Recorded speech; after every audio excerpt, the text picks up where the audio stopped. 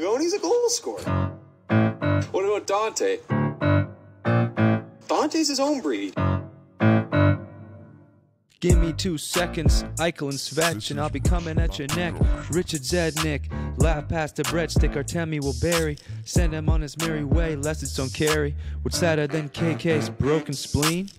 Leafs fan with hopes and dreams. Rink Moose is back for season 3 with hot takes like you wouldn't believe. I'll block shots.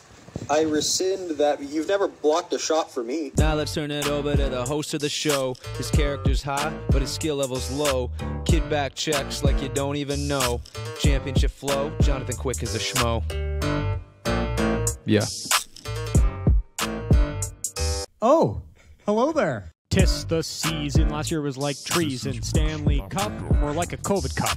The year of Cooper was more a big blooper, like Ferris Bueller in a brand new cruiser. Oh, hail, hail! Now my car is a star, moves like a sports car. He can sauce like a Boston crisscross like Art Ross. He's peanut butter smooth like Quinn Hughes, and a work of art like that upstart Carter Hart.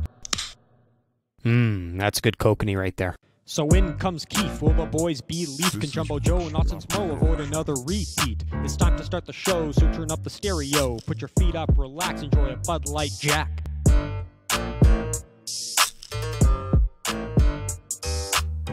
Greetings and salutations, and welcome to Season 3, Episode 2 of the Rink Moose Hockey Podcast, an episodic podcast where two good friends get together to discuss all things NHL and their implications in the fantasy hockey universe. I am one of your hosts, as always, Nick Costu, along with my good pal on this cold Thursday night. Colin, how are you doing on this fine evening? I'm still trying to regroup after that horrible fucking tournament we just watched. But more importantly, we're joined by a new guest of the show. His first time on the pod. It's a great to have him. His name's Josh Shekter. He's the Genghis Khan of sports, a brutal emperor in every sense of the word. This guy pretty much follows everything, and he's got a really keen sense for fantasy sports in general. And as we just saw with the latest trade proposal, this guy's not afraid to think outside the box. So, Josh Shekter, welcome to the show. Thanks for having me, fellas. Appreciate the subtlety of my intro. Genghis Khan really describes me well. I think I father almost as many kids as he has. I should hope so. I I was actually going to introduce you as Freezer Tarp. What? That's what you're going off in our fantasy league. So please explain that. Freezer Tarp. The Senators and Commodores listening. Freezer Tarp. Oh, Freezer Tarp is it's a lifestyle choice. You know, when you're knocking a few back with the boys and can get a little hot, you just toss your tarp in the freezer, cool off for a bit. Is that right? Eh? I think you guys should get on the train. I mean, freezer tarps is the next big wave. Wow. Okay. Already learning shit, and we haven't even talked about hockey.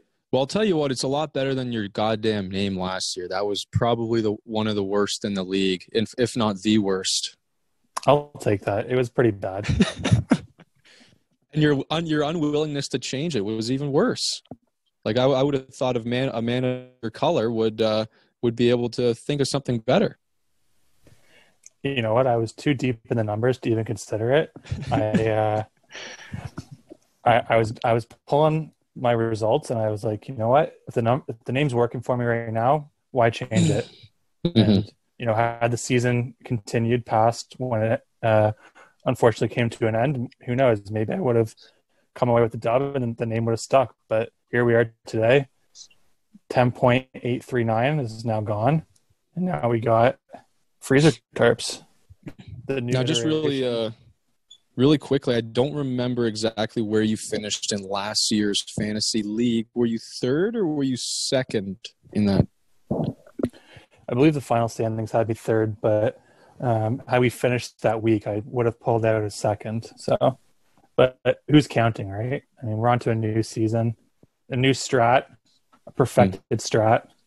Yeah, so Josh did really well last year, and by using such an unconventional method too, like if you saw his team on paper, you'd kind of laugh it off a little bit. But then when you really dig into the numbers, the peripherals were fantastic. The goaltending was fantastic.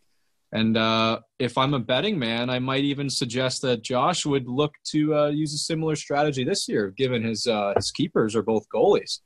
So it'll be interesting, and we'll definitely get into the fantasy talk super soon. Yeah, no, and I got beef to pick with Josh too, because I think one of his keepers is in for a tough season. There's the beer. I agree. But we'll get into that later. Moving on, we got to address this. It's the story of the week. It's been the story of the month. But it came to a halting end just, I guess, a couple nights ago. Yes. And that's the World Junior Championships, which concluded Tuesday night in Red Deer, or where were they? Edmonton. Yeah. They'll be in Red Deer next year. And, hey, basically all the pundits were wrong. And the United States upset Canada in the final. I know I have a few thoughts.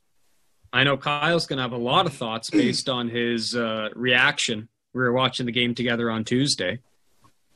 I mean, where do we start? We have the game itself, which was, I mean, kind of boring, to be honest. Probably not that. I don't know. Like it had drama, but it definitely wasn't an overtime thriller. There was no Eberle moment. Oh God. There's kooky stuff I want to get into. You know, like it was a weird start time, like a 9:30 start time. The U.S. brought a barrel onto the ice at the end of the game. The tears that were shed in the medal. Oh, God. I mean, there's just so much. So where do you want to start with this? Well, you know, I want to back out a little bit from the final game. I just want to say, from a Canadian fan's perspective, this was, to me, the most disappointing World Juniors tournament, even outside of the finals. Like, there was very little interesting on the edge of your seat kind of games for Canada. Like, it just seems like they crushed their big opponents and they, you know, kind of played like shit against their weaker opponents. And then they flubbed the final. Like, it was just, all in all, I was waiting for this big climax of the final game. And then we laid this egg. And then it was just, that's what killed me the most, is I didn't enjoy the journey there. You know, I didn't get this, you know, new player that I've fallen in love with. I didn't get that at all throughout this whole tournament. And I'm sure a lot of factors go into that, but it was just disappointing on so many levels. And even aside from that, the whole Twitter war that we got into as a team here, that was just adding to the fact that, you know what, I'm ready to move on from this. But yeah, I got some things to say about that barrel. Big time. All right. Well, let me just summarize what happened going into that game. So, but to me, it looked like one team, the U.S., had a terrible start to the tournament, lost a game 5-3 to Russia, but that looks generous. They were really down 4-1 in the third period in that game. Spencer Knight was pulled on 4 goals on 12 shots. It was a miserable Christmas night for Alex Turcotte and the U.S. team. And they went on to string a bunch of wins. I believe the goalie, Knight, had 3 straight shutouts. They capped it off by beating Sweden 4-0 in dominant fashion on New Year's Eve. They came from behind. Or sorry, I guess Finland came from behind, and they went on to dispatch of Finland via Arthur Kalliev game-winning goal in the semifinal. And to me, it looked like they started off rough, but game by game, they started getting better. And Canada was spoiled from the start. The easiest group they've been in arguably their history as a team. Sure. Dispatching Switzerland and Slovakia, Germany. A shorthanded Germany team, 16 goals. Sure. Is that something? Yeah. Even Finland, the game we thought would be a game, it wasn't a game. They dominated. And that's what started the debate. Is this the greatest Team Canada ever assembled? Does this match Sid the Kid in 2005? And quarterfinals come. They dispatch of the Czechs. Closer than you thought the game would be, but territorially and statistically, analytically, they still dominated. You go into the semifinal. I thought it would be an instant classic. We were sitting here with the boys. We ordered wings. It was going to be a big night. And no, it's a blowout. What was it, 5-0? Which I predicted. Which you predicted. And come the final, they still were not really tested. They had yet to face any adversity. And sure enough, first 6-7 minutes of the game, Turcotte scores. And that was the adversity. They had never trailed. They never gave up a even strength goal. They finally get scored on, and it just looked like they were lost. And every single shot of Trigny on the bench just looked like a confused bus driver. Like looking at his, players and just raising his eyebrows and not knowing what to do. And that to me was the look that made me think this might be not their night. And of course, Zegras scores the fluky goal at the start of the second. That doesn't help. Literally, the guy who was chirping the team going into the game, saying Levi hadn't been tested. Fuck that guy. I mean, and I love those quotes, by the way. I think it was fantastic. We need more of that in the league. Too many safe interviews in the NHL nowadays. I think this kid is a fresh breath of air, Yeah, whatever. And yeah, after that, it was shutdown mode. And Canada couldn't really get anything going. I mean, Bowen Byram played the game of his life, hit one off the post. That's as close as they got. And everything else, Cousins looked uncharacteristically bad. I didn't think Drysdale did really great. Man. Some guys who I thought had pushed, like Tomasino, weren't getting enough ice time, in my opinion. It was just a weird night.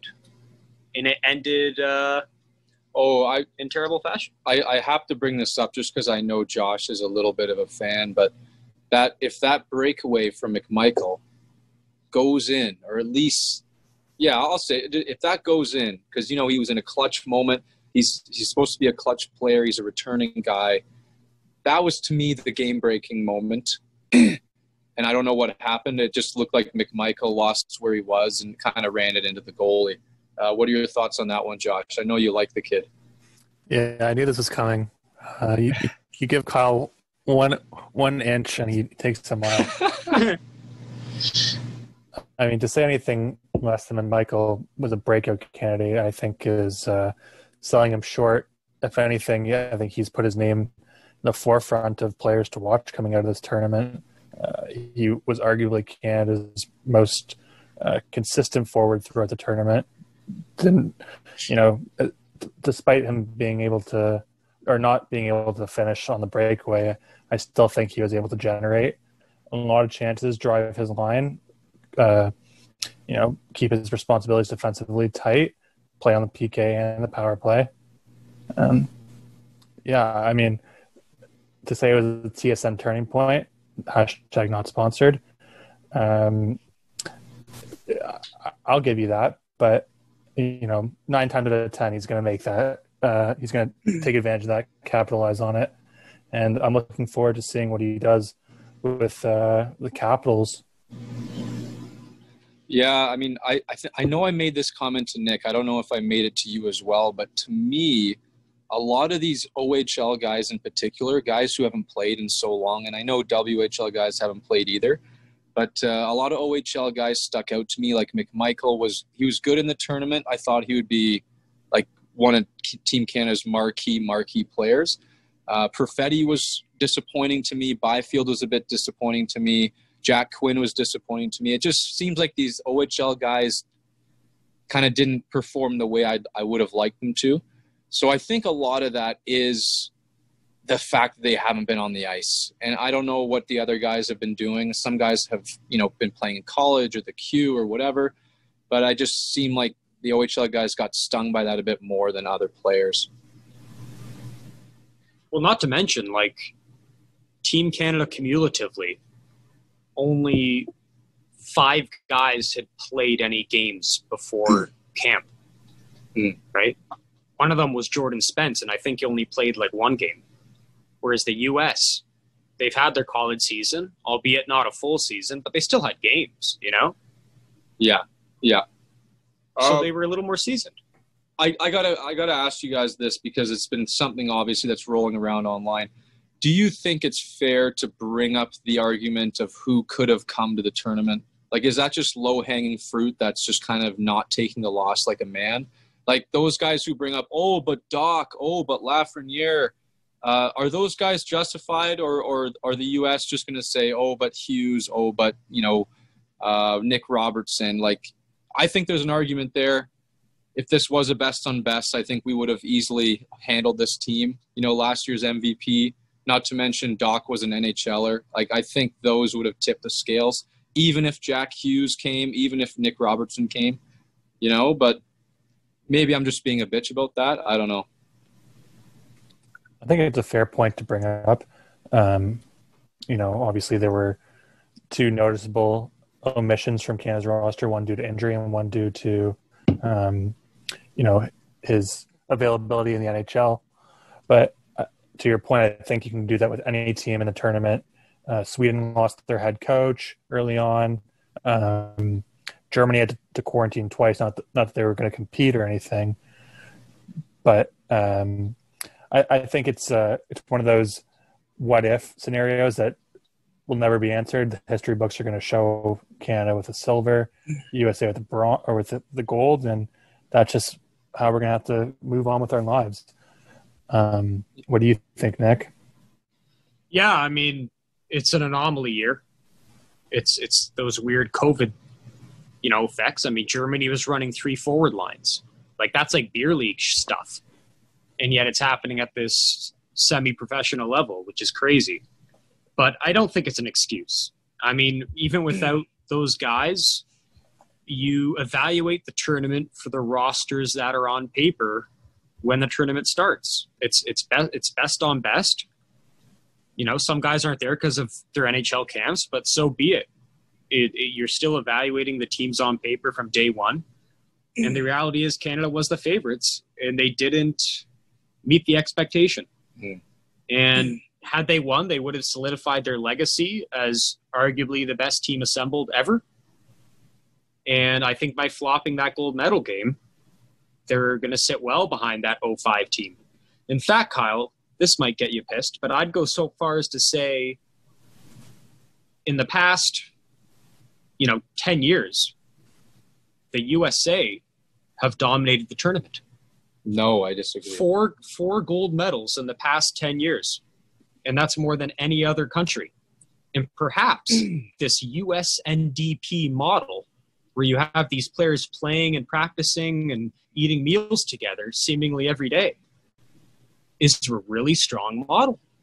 And perhaps Canada's going to have to start their own USNDP model.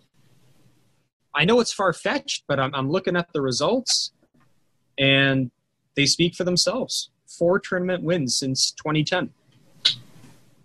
Well, you know what? Go on, Josh. Because I have a thought on the U.S. national development team model, and I think it's an unpopular opinion, but I see this as a very short-sighted development program. They having those players play together throughout their whole upbringing doesn't help them when they get to the NHL. I think it only helps them to compete at the World Juniors. Having that chemistry is absolutely an advantage, but once they get away from playing with people their own age, they're untested, they're unproven. And I think that it's a very short-sighted way of getting a group of guys to compete at a tournament that they weren't very competitive in 20 years ago. Yeah, and I think to add on to that, I think the U.S. is almost forced to do that because, let's be honest, the CHL is a really great development league, and the USHL, that is kind of the American equivalent to that, is just nowhere close. So if you were to force all your American kids to, either go to the USHL or the CHL, then they'd be kind of like, well, we need this national development team program to help our kids. But here in Canada, I mean, the best players on, that have ever played have come out of the CHL, and there's some big markets that do a really great job of bringing guys up, like a London, like an Ottawa, like a Halifax. And I think it's good to have that variety. And I like the system the way it is. Anyone who comes to me and says, "Oh, Canada's starting to lag behind," I shake my head to those people. I don't know what to say to you. Look at the top players in the game. Give me anyone other than McDavid and McKinnon, and I'll see you out the door. It's just, and then Makar's the top, young defenseman. You're just out of control with these outlandish ideas that Canada's slipping in any way. Well, I can't disagree with that. They are still the model country. If you go rank the top 5 players, top 10 players in the NHL, they're still mostly Canadian. The best player is Canadian. The second best player is Canadian. The third best player is Canadian. But like Josh said, there's something to be said about just developing young kids, amateurs, for this tournament. And the U.S. has got something going. And I think it shows with the 4 golds since 2010. And the model works. If you're just judging it based on World Junior success and grooming these young kids to get drafted, not necessarily to actually produce at the NHL level, it works. Fine. Yeah, I guess it does. But I mean, that being said, this was said to be and probably is that model's prime year. This is the best NTDP birth year ever. And if this is the peak, I'm kind of disappointed. Well, they did beat a historically good Canada team. So I don't know how you can be disappointed by that.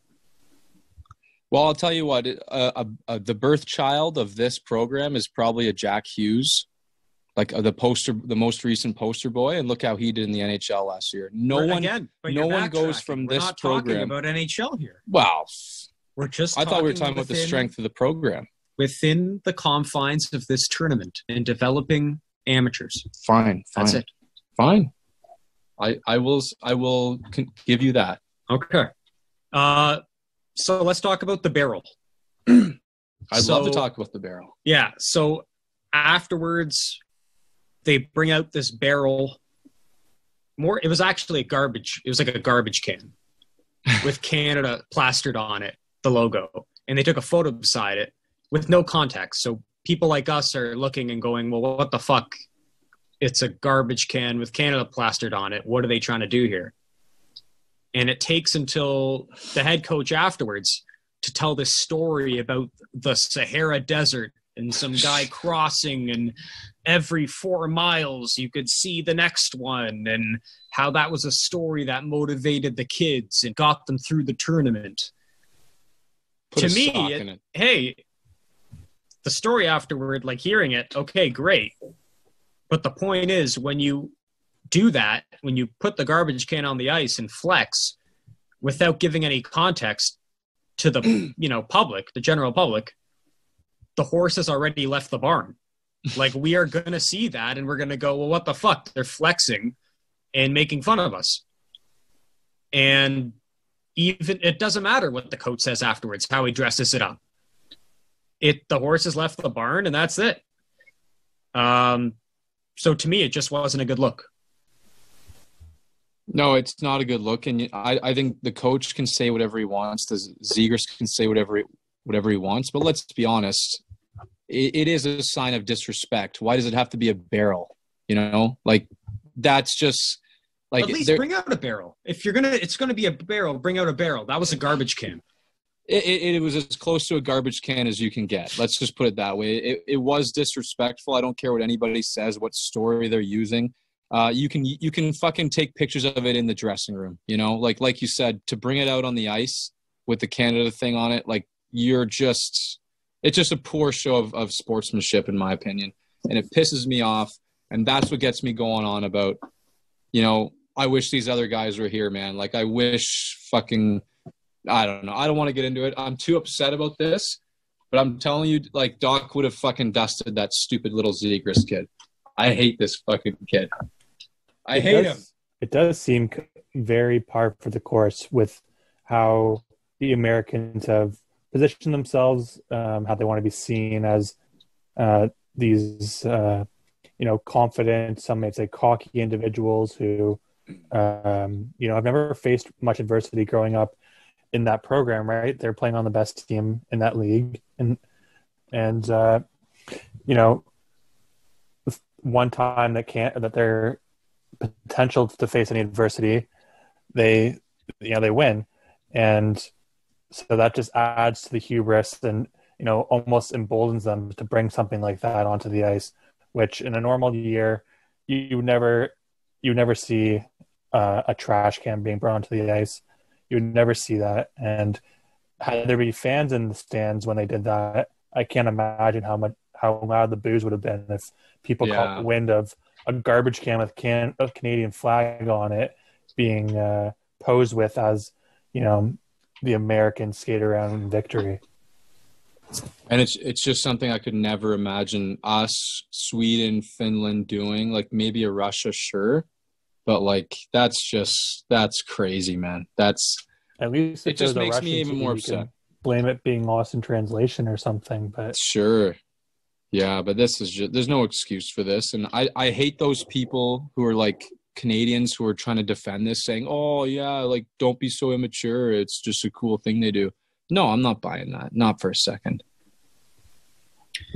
The charter flight back home. Right. It's reported that Anaheim and LA collaborated and flew the Southern Californian boys to camp. Yep. If you're a fly on the wall in that charter, what do you think's going on? Is it just Drysdale and Byfield sitting in the corner lonely while Turcotte and Zegras and Kaliev are doing shots? Was Byfield on the plane? I didn't see him at all during that game, so I'm not sure if he made it. Oh, we got to talk about him, eh? Oh, number 2 overall pick. Where was he? Yeah, hey, and if you've been following, Josh, like I said before the draft, LA's taken Stützle. I was convinced, and that was the course they had to take as a true LA Kings fan. Mm-hmm. And you must be disappointed. Oh, it must be an understatement to say disappointed. Week, man. It's been a tough 2 weeks trying to sleep. Because at least if Stützle wasn't so good, then I'd be like, all right, fine. But the fact he was arguably the player of the tournament, unarguably the most valuable to his team, it's not a good look. No. And it's also not going to look good when he opens camp with the Sens and probably plays past the 6-game tryout. I think that's indefinite. Oh, yeah.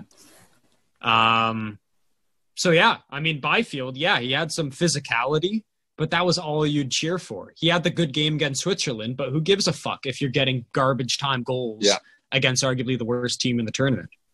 He did not step up in the important games. The only big moments was when he would lay a guy out.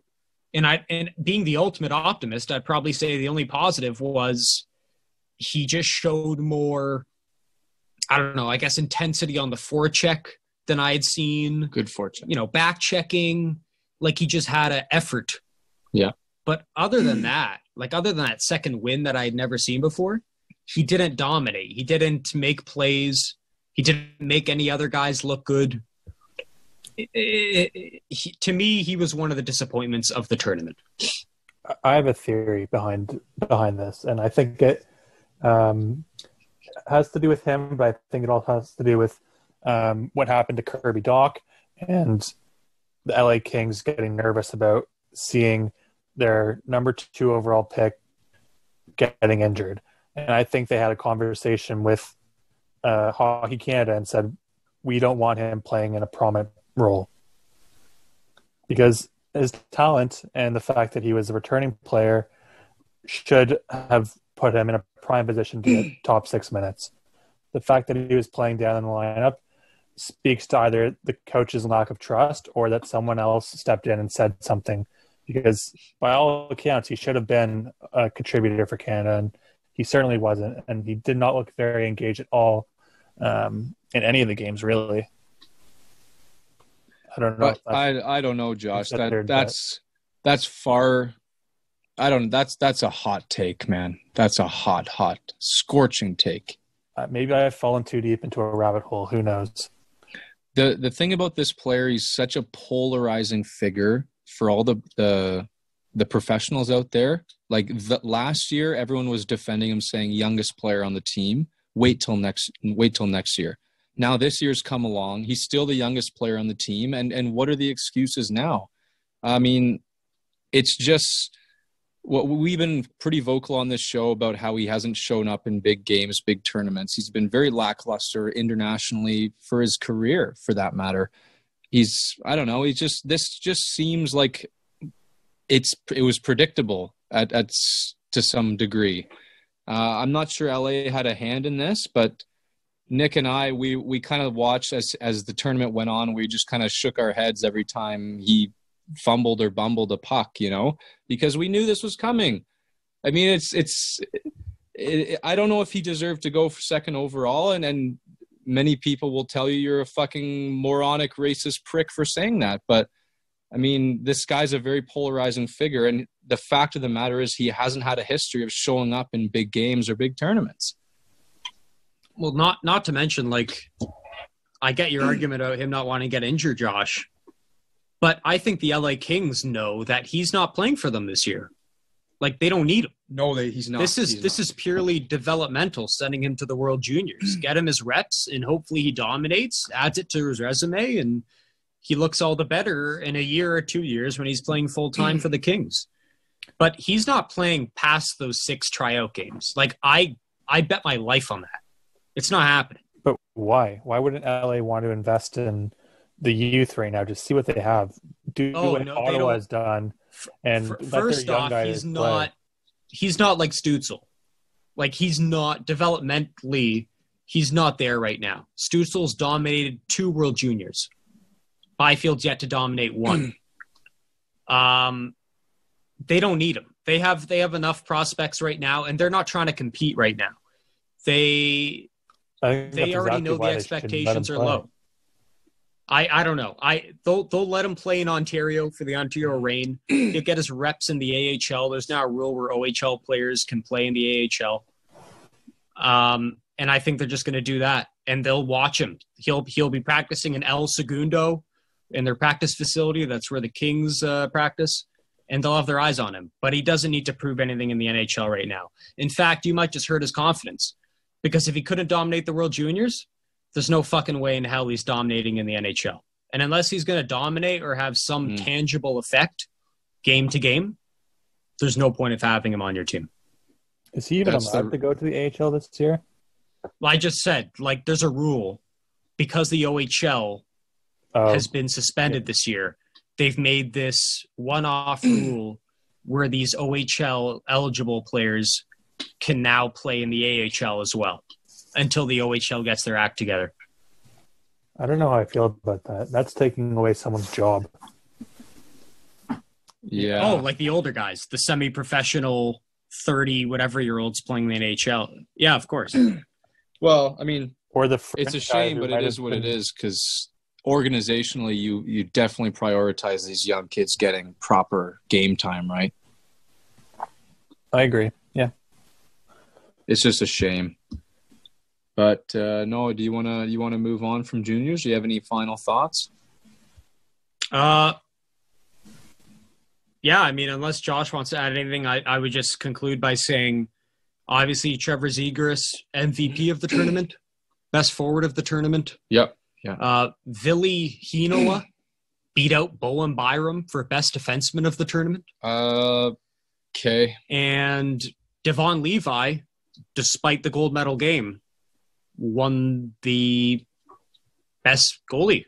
Agreed. For basically having the best save percentage of any Canadian goalie ever. I believe it was something like 965. So there are your MVPs, so to speak. Finally, we can stop talking about Justin Pogge. Yeah. I'll tell you what, one quick thing on Levi. He, even in the final game, he really didn't make one mistake all tournament. Like, there was no blunderous goals for the entire thing. He was just rock solid. Didn't get let in a goal 5-on-5. And those goals that did go in were just kind of not his fault, you know? The one Zegras one that went off of the fucking the stanchion and went right to him. Boy, that one hurt. But no, he didn't make any errors. And this guy was like, the storyline was the 7th rounder of the Panthers versus the 1st rounder of the Panthers. So yeah, very interesting. Very good guy to follow probably in this NHL career. I like the kid. What stuck out to me about Levi, just before we change topics here, is how consistent he was with his rituals. You know, even in the 16-2 demolishing defeat of Germany, he, every time there was a whistle, stick over the right pad, sip of water, never let his head get, he never let himself get out of his own head. And he stuck with his routine every single time. And I think that is a sign of a true quality goaltender who, you know, never lets the moment get too big for him. And to your point, he deserved to win the best goaltender at the tournament. Yeah, and such a likable kid too. It just seems like he just really loves the game. So moving on from that, we definitely want to try to dive into fantasy here. And since you are a new member on the show and we've never had you on for a fantasy episode to the very least, I always like to ask people this question, and I'll ask Nick again from a fresh perspective.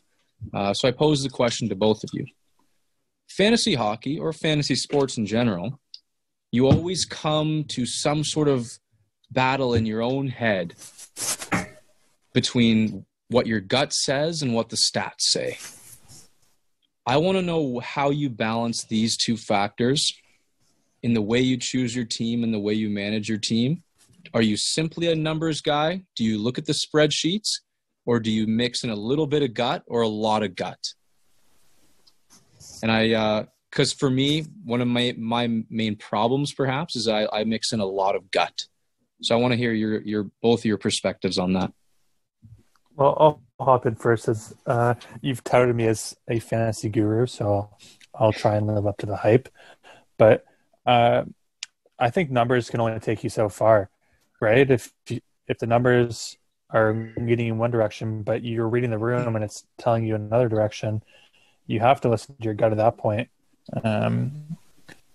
because you know half of the battle is knowing who you're drafting against, who you're competing against. If you know that Nick's a LA Kings fan and he has a propensity to take an LA King player that you might want, or if someone has the name Austin Stashny or whatever it was, is looking at Austin Matthews or someone else, you know he's going to go. So you have to take into account who you're drafting with as much as you are the numbers, because that's how you find value.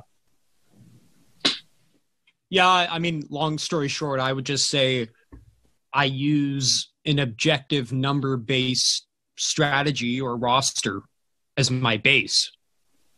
But then when it comes to deciding those, you know, marginal decisions like, oh, I could go with this guy or that guy, they're fairly close in my rankings. You know, position eligibility, they both kind of fit the bill. But I'm going to go with my gut in this case. Go with the guy that I favor, the guy I like watching more, the guy I'd rather own his jersey as the guy. So I would still contest. I can't just go for my gut. I can't just make a list of gut guys, because that doesn't cover every statistic that should be considered. This is a number-based sport. It's fantasy sports. So you shouldn't just let your gut overwhelm objectivity. And so there is a place for gut, and use it. But you also can't forget, you know, your base, which is critical. I'll give you an example of one of my fatal flaws. I will never own an Alexander Ovechkin. As a Crosby guy my whole life, I could not cheer for the player. So I just can't own him because I wouldn't be happy with my team. You know? Yeah. That's my problem. Well, I'll gladly take him. You're And not getting them. I hate drafting Leaf players. Kyle knows this. Oh. I hate drafting Leaf players because those teams that I watch every night, me being a Leaf fan, I hate having to watch a Leaf game with this ulterior motive in the back of my pocket. Like, oh, I need Zach Hyman to get 4 hits tonight. Like, that bothers me. Or I need Freddie Anderson to let 2 or less. Like, that really bothers me. So I like to just sit down if it's a team like the Leafs and enjoy the game for what it is. I want to win. That's it. I don't care how many goals Matthews scores, how many power play points Marner gets. Doesn't matter to me. But so that's really the only rule I have. To counter that point, what if you're playing against someone who has a Freddie Anderson goal, and let's say he's having a great week, and you need him to have put up a stinker so that you win? How do you disassociate yourself? I've been there, and my friends, my Leaf fans, they have ostracized me and said I'm a fake fan when I low key do like a fist pump in the back of the room because Freddie just let his 4th goal in. And I don't know, in those occasions, the fantasy part of me overwhelms the fan in me, which is problematic. And so that's why if I have any agency in that decision by drafting those Leaf players or not drafting those Leaf players, I opt not to draft them. But to your point, Josh, inevitably those conflicts of interest come up. Of course. And I just want to hunker back to one point about how one way that I have remained or have introduced my gut feel into an objective matter, which is drafting a fantasy roster. And I find that creating tiers of players is kind of a sweet spot where you identify players who are in the same range, and then you can use your gut to say, okay, this player is the one I like the most out of these 4 players in the same tier. And that's something that I use to satisfy my gut while also remaining objective. Mm-hmm. Yeah, no, that's a good one. I don't go into tiers too much. I've done that in baseball before, not so much hockey. But I'll be honest, I'll make my rankings. I'll have them go top to bottom. And if it's a gut guy, I'll simply highlight that name. And I'll keep out for those guys. And hopefully I can get 2 birds with 1 stone. I can get a guy who maximizes statistical value, like he should go in that round, and he's a gut guy. And that's my hope. It doesn't always end up that way. Sometimes I end up taking a statistical guy ahead of my gut reaction because objectively he's going to have a better year. And they'll hurt. Like those decisions do hurt. But most of the time I try to strike 2 birds with 1 stone. I want to get into some general thoughts before we dive into our positional stuff here. Just some things to point out because we are working with a shortened season here. Shortened season means injuries matter a lot more than before. And major players missing time could spell disaster. So what I would recommend is if you know there's a guy, say a Geno Malkin, who you know is an injury-prone guy, you might want to think twice about where he's going in his ADP, coupled with the fact that since it is a shortened schedule, it's more condensed. They're playing more often than they usually would. It's going to aggravate that fact even more. So if I'm going into playoffs and Malkin gets injured for me, I might be absolutely sunk. So keep in mind injury history when drafting in this season in particular. My general advice this year, given the unorthodox season, would be consider the schedule. Because now it's a weird schedule where each team in every division is going to play each other team 8 to 10 times. And as a fan, I still don't know what to think of this. Like whether I'm going to get bored of it. You know, by March evening, I'll be like, well, fuck, it's the Sens again, Sens and Leafs. Here we go. Round 7. Or am I going to be like, oh, wow, what a rivalry it's been so far, and I get to see even more of it. But that's beyond the point. the main point I want to make is that in the past, I've always put a lot of stock into schedule. When I draft players, I will look at their team schedule for those key playoff weeks. You know, what's Boston's schedule? If I want to load up on Tuukka Rask and Yarrow Halak timeshare, you know, what are those last 2 weeks of the seasons like? Are they playing Arizona and LA and New Jersey? Or are they playing St. Louis, Vegas, and Colorado? You know, that's critical. Because if I already know I'm going to make the playoffs, which, not to brag, is almost a, you know, it's an inevitable conclusion every time I'm in a fantasy. Come on. All that matters to me is the playoffs. And I've made trades before where I've clearly traded a better player on paper for a worse player, but that worse player's got a better playoff schedule.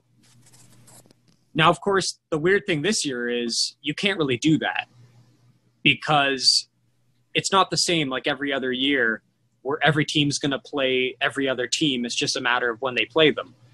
Instead, this year, you're only confined to those other 7 teams in your division.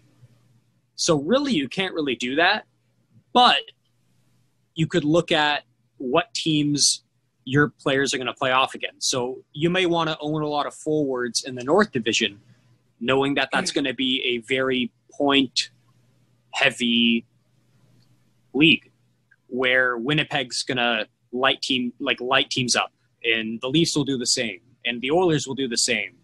In Ottawa, don't sleep on them. So things like that you got to consider. And then like out west, there's not going to be a lot of goals scored. Arizona, LA, San Jose. Except when it's Colorado. Yeah, Colorado, they're going to laugh playing LA 8 times. Oh, yeah. It's going to be a joke, those games. Like, and you're going to be the beneficiary if you have Grubauer or Francouz. Yeah. So yeah, that would be my 2 cents. The schedule, it's a one-off year. It's a weird year, but please take that advice. Consider the division that your players are in, whether they be forwards or goalies. If you have goalies, you probably want them in the West or the East. And if you have forwards or defense, you probably want them in the North Division or the Central. So that's what I'd say. One more thing on schedules. No, go ahead. Go on, Josh. I was just going to say, I was going to take this one step further and say, if you're looking at a draft strategy, draft players in the West Division, your players are going up against either the Ducks, the Wild, the Kings, and the Sharks, and the Coyotes, 40 games. All those teams are going to be trash this year. And if you want a player, if you have a player on the Blues, the Avs, or the Golden Knights, they're going to be putting up points in droves. Yeah. Yeah, I like that. And right. Well, my other point would be, let's say you own, I don't know, Matt Murray. What a terrible pick. What a terrible pick. you gotta play Winnipeg 10 times, Toronto 10 times, Vancouver 10 times, Montreal, Edmonton 10 times, Montreal 10 times. But even that one, like Matt Murray is going to go lower in drafts. Let's think of someone else, like Connor Hellebuck, whose ADP is 18. Oh, I love the guy. He's a Vezina Trophy winner. But he could still get lit up by the Leafs. He can still get lit up by Edmonton or Montreal. So I don't think his stock is warranted at 18, to be honest. So, yeah. One more observation on the schedule here, but now this is more of an assumption from my part, but considering the condensed schedule, there's going to be more back-to-back scenarios, meaning that starting goalies will be of lesser value and backup goalies will be of higher value than regular years. If your team does go for, is a team that doesn't play a starting goalie back-to-back nights. It just means that starting goalies will be of, compared to other years, a little bit lesser of value. Kyle, that's a great point. And I'm going to use a term from fantasy football called the handcuff, where if you have a number one goalie that you're happy with, you should be looking for his backup in the later rounds to secure that position, especially if you think that the team that he plays for is going to be a playoff team, a la the Tampa Bay Lightning, a la the Golden Knights, a la the Avalanche, as we've mentioned, these teams are, projected to be playoff teams. And if you believe that, you should be getting not only their starting goalie, but also securing the handcuff with the backup goalie. Agreed. Except there's some teams that are a little weird. Like Tampa Bay, like Vasilev, like there's a huge margin between the starter and the backup. So some nights Vasi might get both games. The farther away it is from a timeshare situation, the more likely the goalie is going to play back to back. So like I don't see a Tuukka Rask playing back to back because Halak is, marginally behind him. But Vasilevsky and his backup, I guess it's McElhinney. I could see Vasilevsky starting a lot. Or Binnington and Ville Husso. Ville Husso has never played in the NHL. I don't think Ville Husso's ready for 24 games. So, yes, I would agree with the point you guys made, but I wouldn't say it applies in all cases. I'm curious your opinion on the Canadiens' goalie situation then. How do you feel about Jake Allen? Is he... I think Jake Allen's going to get his reps. I don't like Jake Allen. Longtime listeners know that. I think he's done something to revitalize his career. He's added a few things to his game that have made him more, a little better objectively. But I think a lot of his success the last few years just derived behind being a very structured St. Louis team. I don't think he's going to have that in Montreal where they play it a little more loose, especially under this new Julien system, the fun way he calls it. And I don't think Jake Allen will have nearly as good a statistical year. But to start the season for the first half, I think they're going to give him every shot to prove himself, given the salary he's making and just keeping Carey Price fresh for the playoffs. So I think if you draft Jake, you're still going to get your reps. You're still going to get the starts.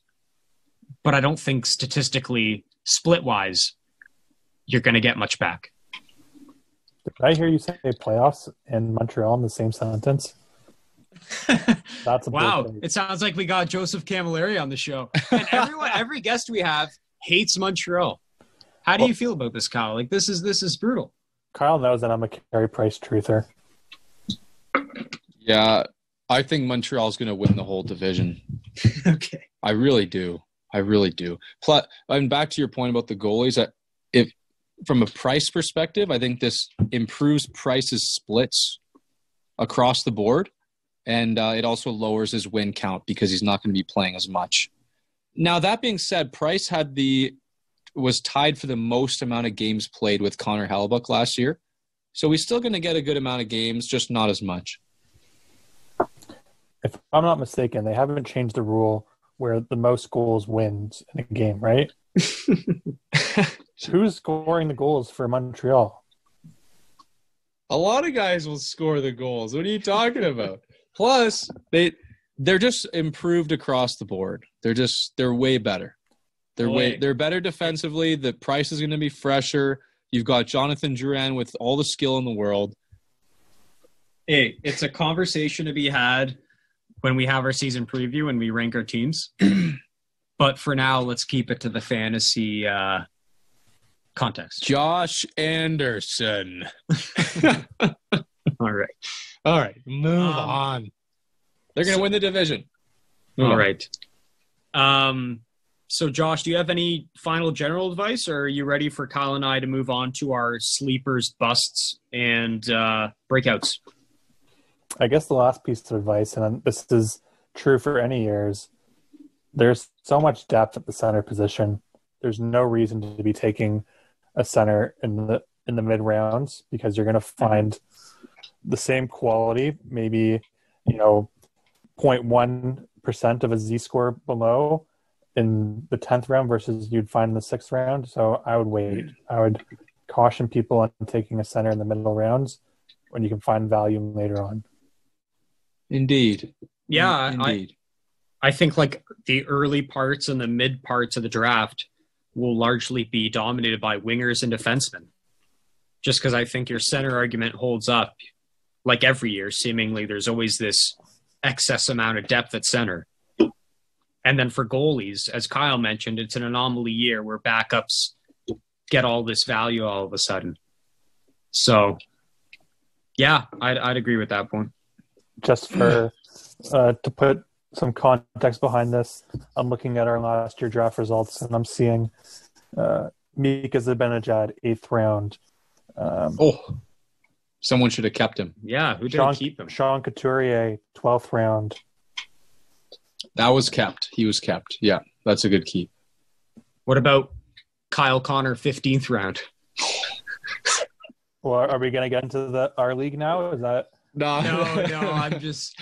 Come on, I was hoping you'd give me some credit. We'll get there. If you're the center, I would. Okay. We'll get there. So where do you want to start? Goalies? So did you want to do every position steals, or do you want to just do position and then we do steals plus breakout? Let's run through position. Do the whole position first. Okay, so you want to start goalies? Yeah. Okay. We're ranking them? No, you're just saying we're not even putting a cap on how many guys you could recommend under steals or busts. Okay. It's just whatever guys come to your mind. Josh, you can rank them if you want, top 5 if you want. Well, I already have my top 2 as keepers, so... Right. Oh, but we're talking steals, Josh. Like when I hear the word steal, top 5 steals? I think guys who are going their ADP is much for sure. Okay. Well, if we want to jump into higher than it should be. If we want to jump into steals, then yeah, I have a tandem that I would recommend, but we can. I'll let you guys start it off, and I'll join in. Sure. Nick, you want me to go first? Go ahead. So starting in the bust category. So just to be clear, so we're going to start with bust every time. Let's do busts. Okay. Yeah. So just to be clear with the audience, bust is not necessarily naming a bad goalie. It's a goalie that probably shouldn't be going where his ADP suggests he is. For me, my first and foremost is Connor Hellebuck. He's going super high. I don't have the ADP here, but it's somewhere in the first 2 rounds. 16, way too high. So he has the second highest goals saved above average, which means he was friggin' phenomenal last year, but he was getting shelled, and his team was not protecting him, essentially. I don't bet on these kinds of things holding up. And just looking at the Winnipeg defense and the murderer's row that is the Canadian division in terms of offense, I don't like this from a fantasy perspective. So I'm going to stay away from Connor Hellebuck. My second bust is the Shesterkin/Georgiev combo in New York. Now, the Rangers are in tough against a really tough Metropolitan division. And again, I look at their defense, and it's not looking good. Even if this is like a get both kind of scenario, I wouldn't recommend getting either of these guys. New York's going to be a fun team to watch, put up some goals, but at the end of the day, I think they're going to get shelled by a lot of teams in this division as well. My next bust category would be Demko Holtby. Again, Canadian division team. Demko is unproven, so I'm not going to jump on that guy. And then the Holtby scenario, I just don't think Holtby's a great goalie. And I kind of looked at what happened to Vancouver last year in the playoffs, and they don't protect their goalies particularly well either. So if you're one of those guys who's thinking, I'm going to be very bold and look at Demko's playoffs, and I'm going to jump on this guy's going to be the next big thing, I'd hold your horses on that idea just a little bit. I think this is probably not the year, maybe next year, but I'd be cautious around the Vancouver goalies. All right. My 3 busts. I'll basically start from where I went a few minutes ago and say Connor Hellebuck is going too high. As I said, in that North Division, playing against the Leafs and the Oilers and Montreal. Vancouver and Montreal. It's just lots of goals, and behind a weak defense, I don't know if it's sustainable, his numbers from last year. So, hey, not saying he's a bad goalie. He's a Vezina Trophy winner, but it's too high at 16. In fact, like a guy like Freddie Anderson at 52, I might prefer Freddie Anderson over Connor Hellebuck because Freddie Anderson's going to get more wins. I think the Leafs will dominate that division and get more dubs. And if I can get Freddie Anderson 40 picks later, 4 or 5 rounds later, I'll take it. My other bust, Marc-Andre Fleury at 82. Yeah. I'm not saying this is going to be a bad pick for the first 6 weeks of your fantasy schedule or the first 10 weeks, but I think it's indefinite. As a big Vegas fan, a guy who's really plugged in with what's going on there, Marc-Andre Fleury will be traded at some point this season, meaning he will not be playing behind the best team in the NHL come your playoff schedule. So he might be an asset weeks 1 to 8, but weeks 12 to 16, he might be playing for some, baggage team or a team that just doesn't have the defense that Vegas has. And so I think you're really rolling the dice and taking a risk by drafting a backup goalie on Vegas who's seemingly going to get traded in the 8th round. I think that's just ridiculous. And my final bust, and Josh is not going to like this. And again, I hate using the word bust because it doesn't mean they're bad or they're going to have a bad year. It just means they're going well too high, and that's Tuukka Rask. 33. The reality is, Jaro Halak's a great goalie.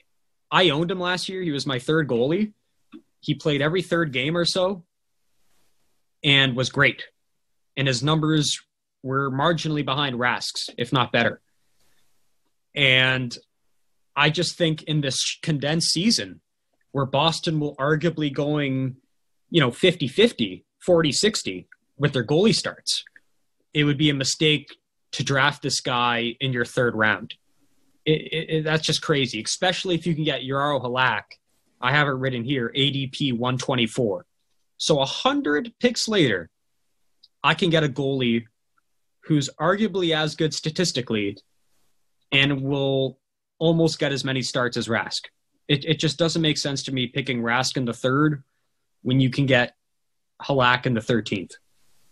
So those are my 3.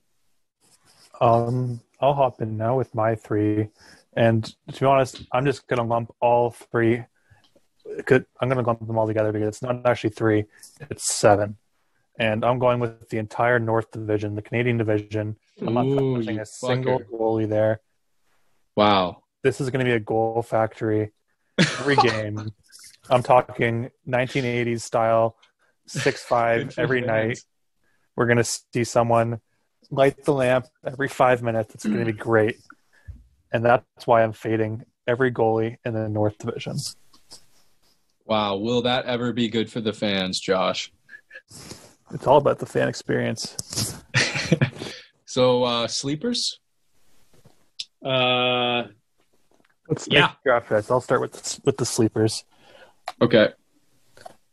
Going by ADP, I think it's impossible to ignore both Islander goalies.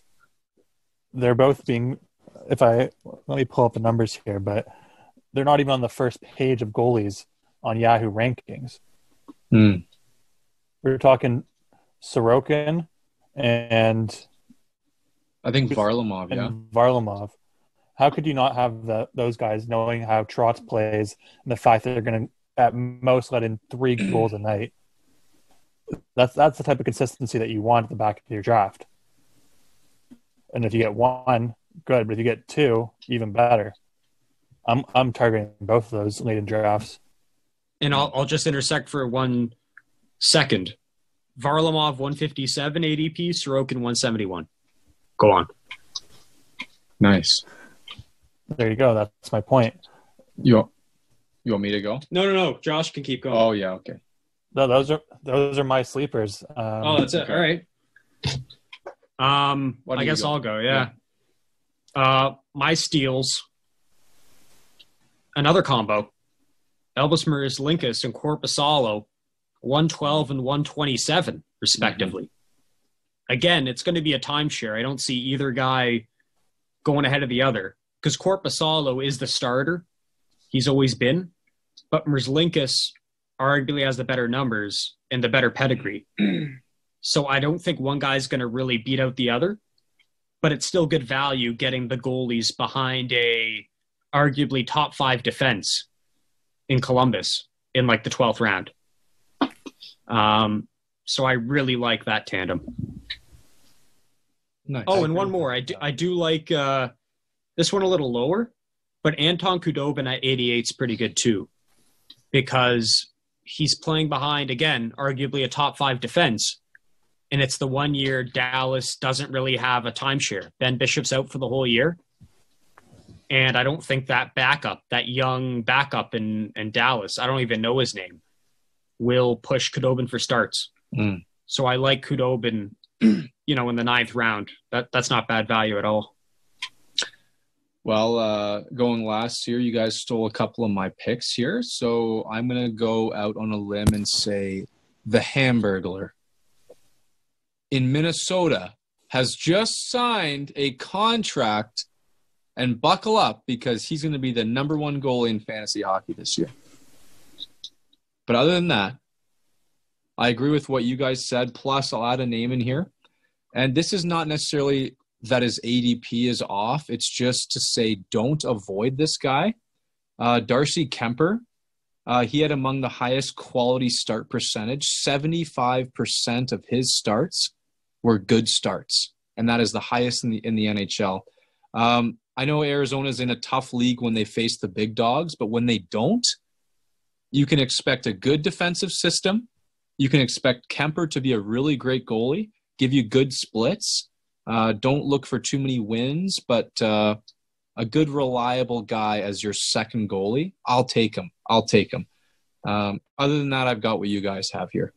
So with Kemper, he's ranked at a range with a few other goalies. We have Price, Freddie Anderson, Tristan Jarry, all in this 50 to 60 range.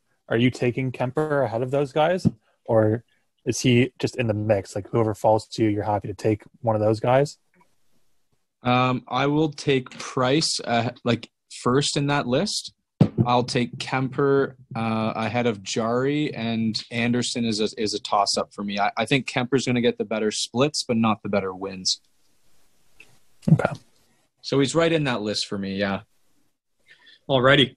And then, given we've done steals and busts so far, and you've each opened each of those segments, I'll open the final segment, our breakouts. I got 2. This one comes from a name I mentioned earlier, Ilya Sorokin. Nobody knows who he is now, but I'm sure by the end of the year they will know who he is. It looks like Trotz is going to go 50-50 with the tandem in the island. And this kid has apparently been like the best goalie in the KHL like the last 5 years. And what a fit behind such a stingy defense. So I'll take, 26, 27 starts of this kid behind that defense. No problem. And then my other one is Tristan Jarry. He finally gets the leash off. No more bullshit tandem with Matt Murray. The better goalie will finally get his starts. And I think this is going to help Pittsburgh immensely. This kid's a stud, and he's going to get regular starting time. And, his ADP's pretty high, 77.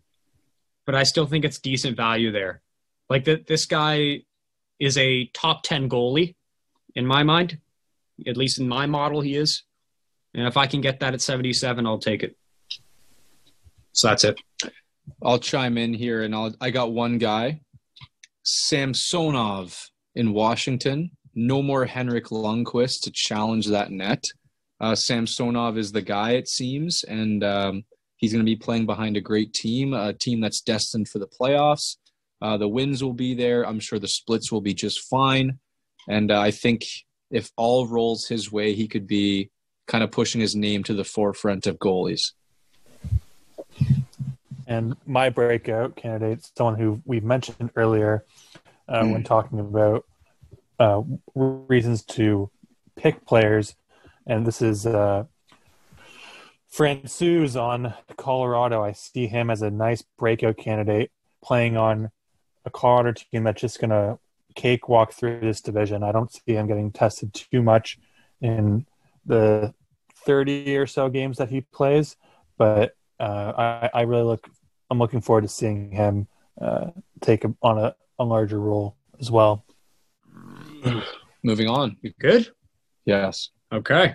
Where do you want to go now? Defense. Okay. Start from bust? Yes. All right. You want to go first? Sure. My bust. Big bust here. Alex Pietrangelo. I think many will draft him because his name has been up in lights over the offseason, but he'll be adjusting to a new environment and is not guaranteed as much power play time, or even for that matter, the lion's share of power play time. It's likely, but you can't guarantee it, so don't draft him too early. I mean, Shea Theodore did a really great job on that power play before. So I would just exercise caution with Pietrangelo. Victor Hedman. Don't take Hedman in the first 2 rounds. Are you out of your mind? He's had some injury troubles to deal with recently, and we've already gone over what injuries can do to you this year. He doesn't have that, peripheral dominance that you'd see out of some other defensemen like a Roman Josi. And they don't have a Nikita Kucherov, which undoubtedly will hurt his point totals. So Hedman, I'm not touching in the second round. You're out of your mind. Quinn Hughes. Another reason is about those peripherals. I mean, he's going to get points. That's great. He's going to get power play points. That's fine. But he's pretty much below replacement level for peripherals, something like a 120 shot pace. I know that would kind of send Josh to the grave, a player like this, and like 20 hits. Yeah. So, well, I don't know. This guy, I mean, I'd prefer like a defenseman who can get 50 points, 200 shots, and 80 hits rather than a Quinn Hughes who can get 65 points, 120 shots, and like no hits. So don't take Hughes too early. I'm glad you mentioned that, Carl, because one of my defensive busts is one of your favorite players, and it's for that exact reason, Cale Makar. That's different, Josh. He'll get way more shots. Are you shitting me? In my model, he's projected to get 112 shots with only 38 hits, making him someone that I'm going to avoid when looking That's over 56 games, though. That is over 56 games. So it's not too bad. And lucky for you, Josh, you can already avoid him because he's been kept. Yes, so you can pat yourself on the shoulder there. Yeah, he's going to get 70 points. So 70 points? Yeah. I wish you the best of luck. Is that it for you, Kyle? That's it. Alrighty. 3 busts. Erik Karlsson, 84. I think it's going to be a dark year for San Jose. Sucks for the San Jose fan to say that, but I think they're destined for the basement. Ooh. And I think Karlsson's plus minus is going to take a hit. He's going to be behind Burns in the depth chart as far as power play. I was looking at their depth chart the other day. Burns is manning the point on both power play units. I love that. It's such a flex. What's he talking about? I love it when you go on Daily Face-Off and the same name pops up on the first power play unit and the second power play unit. It's such a flex. I've only seen that with Ovechkin and Burns, and I love it. Karlsson is on the point on the second unit with Burns, but he is not on the first unit. And he struggled in San Jose last year. Like, it was not a great start. Like, he didn't really get into rhythm until, midway through the year. And then, of course, he had the injuries. So he's predisposed to injuries. That can always come up. He's not great on the depth chart. And he's not the shot monster Burns is. I don't mind Burns' value, like at 55 or wherever he's going. But Karlsson at 84 is a reach. My other one around the 80s is a young guy in Winnipeg called Pionk. How the hell has this guy gone to an 83 ADP? I know they're saying he's going to be the power play quarterback, but that seems far-fetched because the only reason he got that role was because Josh Morrissey got injured last year. Josh Morrissey's ADP is 170. So 100 picks later, Josh Morrissey's getting picked, and I think it's arguably Morrissey's job. Like, I just don't, unless I miss something, I don't really see how Pionk's been anointed as that quarterback. Like, he might be that today, but I don't think that's going to last 56 games. And 83, that's so high for a defenseman like this. So I don't know about that. And then the other one, 112, is Charlie McAvoy. McAvoy. The player's great. He's arguably the best defensive defenseman in the league. No. But from an offense perspective, he's never manned the power play. It's really not his job to start the year. I believe Matt Grzelcyk's going to have that job. Ooh. And it's a fantastic job to have, manning the point on arguably the best power play in the league. So that'll be an interesting thing to keen in on. Is it Grzelcyk or McAvoy who gets the power play spot? But Grzelcyk's going way, way farther than McAvoy. So if you're reaching for McAvoy in the 10th round or the 9th round, you're a fool. Oh, because he hasn't earned anything. He hasn't been appointed as the quarterback. He had 2 power play points last year. So please don't reach on Charlie McAvoy. If he falls to you later and you want to take the chance, sure. Scoop him and Grzelcyk, and you'll be guaranteed to get those power play points. But don't make it a incentive to get him with your 10th pick. That's just malarkey. So there you go. What are we on? Josh is going to mention his busts for defense. Okay. Well, yeah, I mentioned Makar, who I do believe will be a bust, despite maybe in my model specifically he'll be a bust. He will put up points, but for my model, I don't look at points from a defenseman very much. And Nick, you stole my other 2 busts. I was Pionk and McAvoy, especially based on ADP. The market has not caught up to the reality that these guys are not going to produce to the same level that we're expecting them to. Sorry, No, Josh, they're not established assets. Until you're an established asset, until you've been a quarterback for a full year, you don't warrant that kind of pick. But what about you're talking about, Josh, you also had McAvoy? Yeah. What if these 2 players do get that spot, and then all of a sudden their value goes the other direction and they become hugely valuable? Yeah. So you're running a risk, because Pionk did perform very, very well last year on the power play. But like, wouldn't you rather take the surefire thing? Like, wouldn't you rather pick Chris Letang at 70? Sure. Than Pionk at 83? That's what I'm looking at, is the value around these players. I'm not saying that they won't meet value or maybe even exceed, but I'm saying that the players around those ADPs I'd rather have. I'd rather have a Letang, a Morgan Riley, who's around Pionk, or with looking at Charlie McAvoy, you got Ryan Pollock or OEL, who are both players I'd rather have. I think it's a big risk and reward thing, because I can tell you without looking at my screen here that Pionk triples the hits and shoots more than Morgan Riley. But wouldn't you rather just not run the risk? Well, that's what you have to ask yourself. Yeah. No. You can have a situation where it's just reward. If you draft Josh Morrissey 170 and Matt Grzelcyk 180, it's only reward. There's no risk.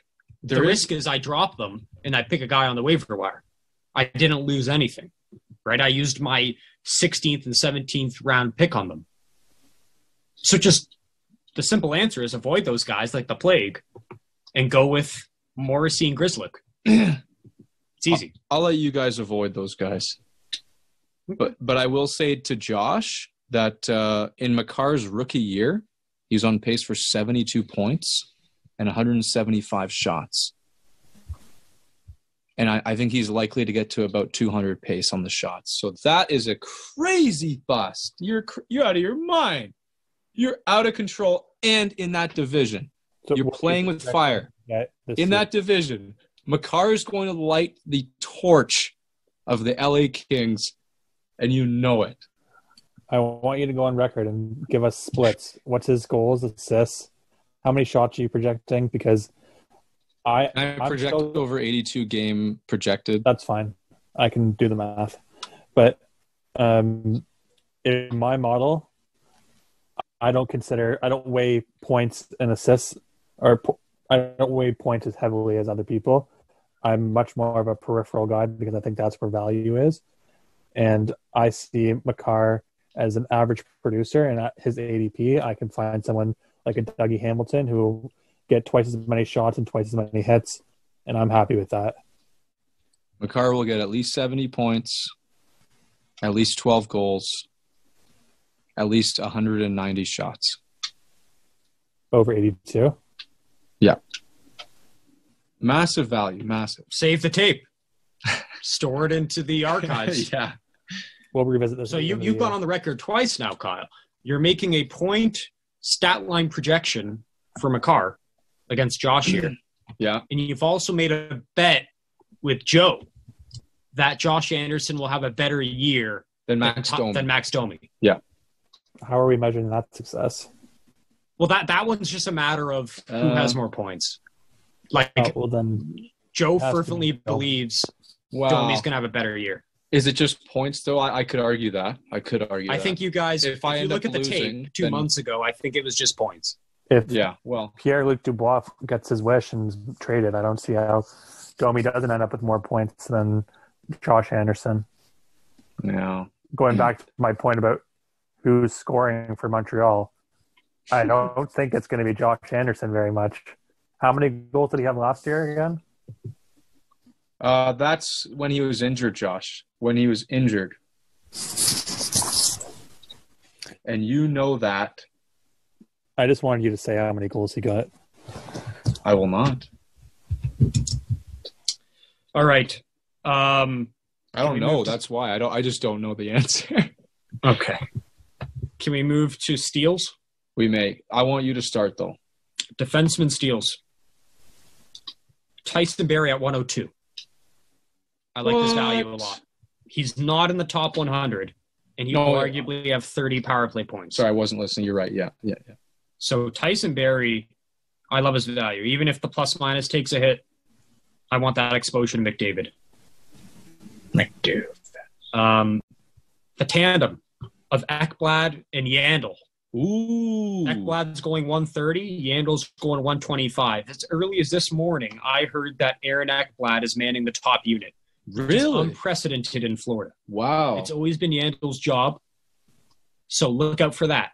And that's why Yandel's value is taking a hit and why Ekblad's is going up recently. So they're both going around 125. Your 12th to 13th pick.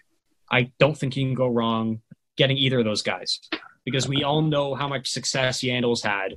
Like 25 power play points a year, playing with Huberdeau and Barkov on that deadly first unit. And then the final one, and this one's way down, PK Subban, 167. Wow.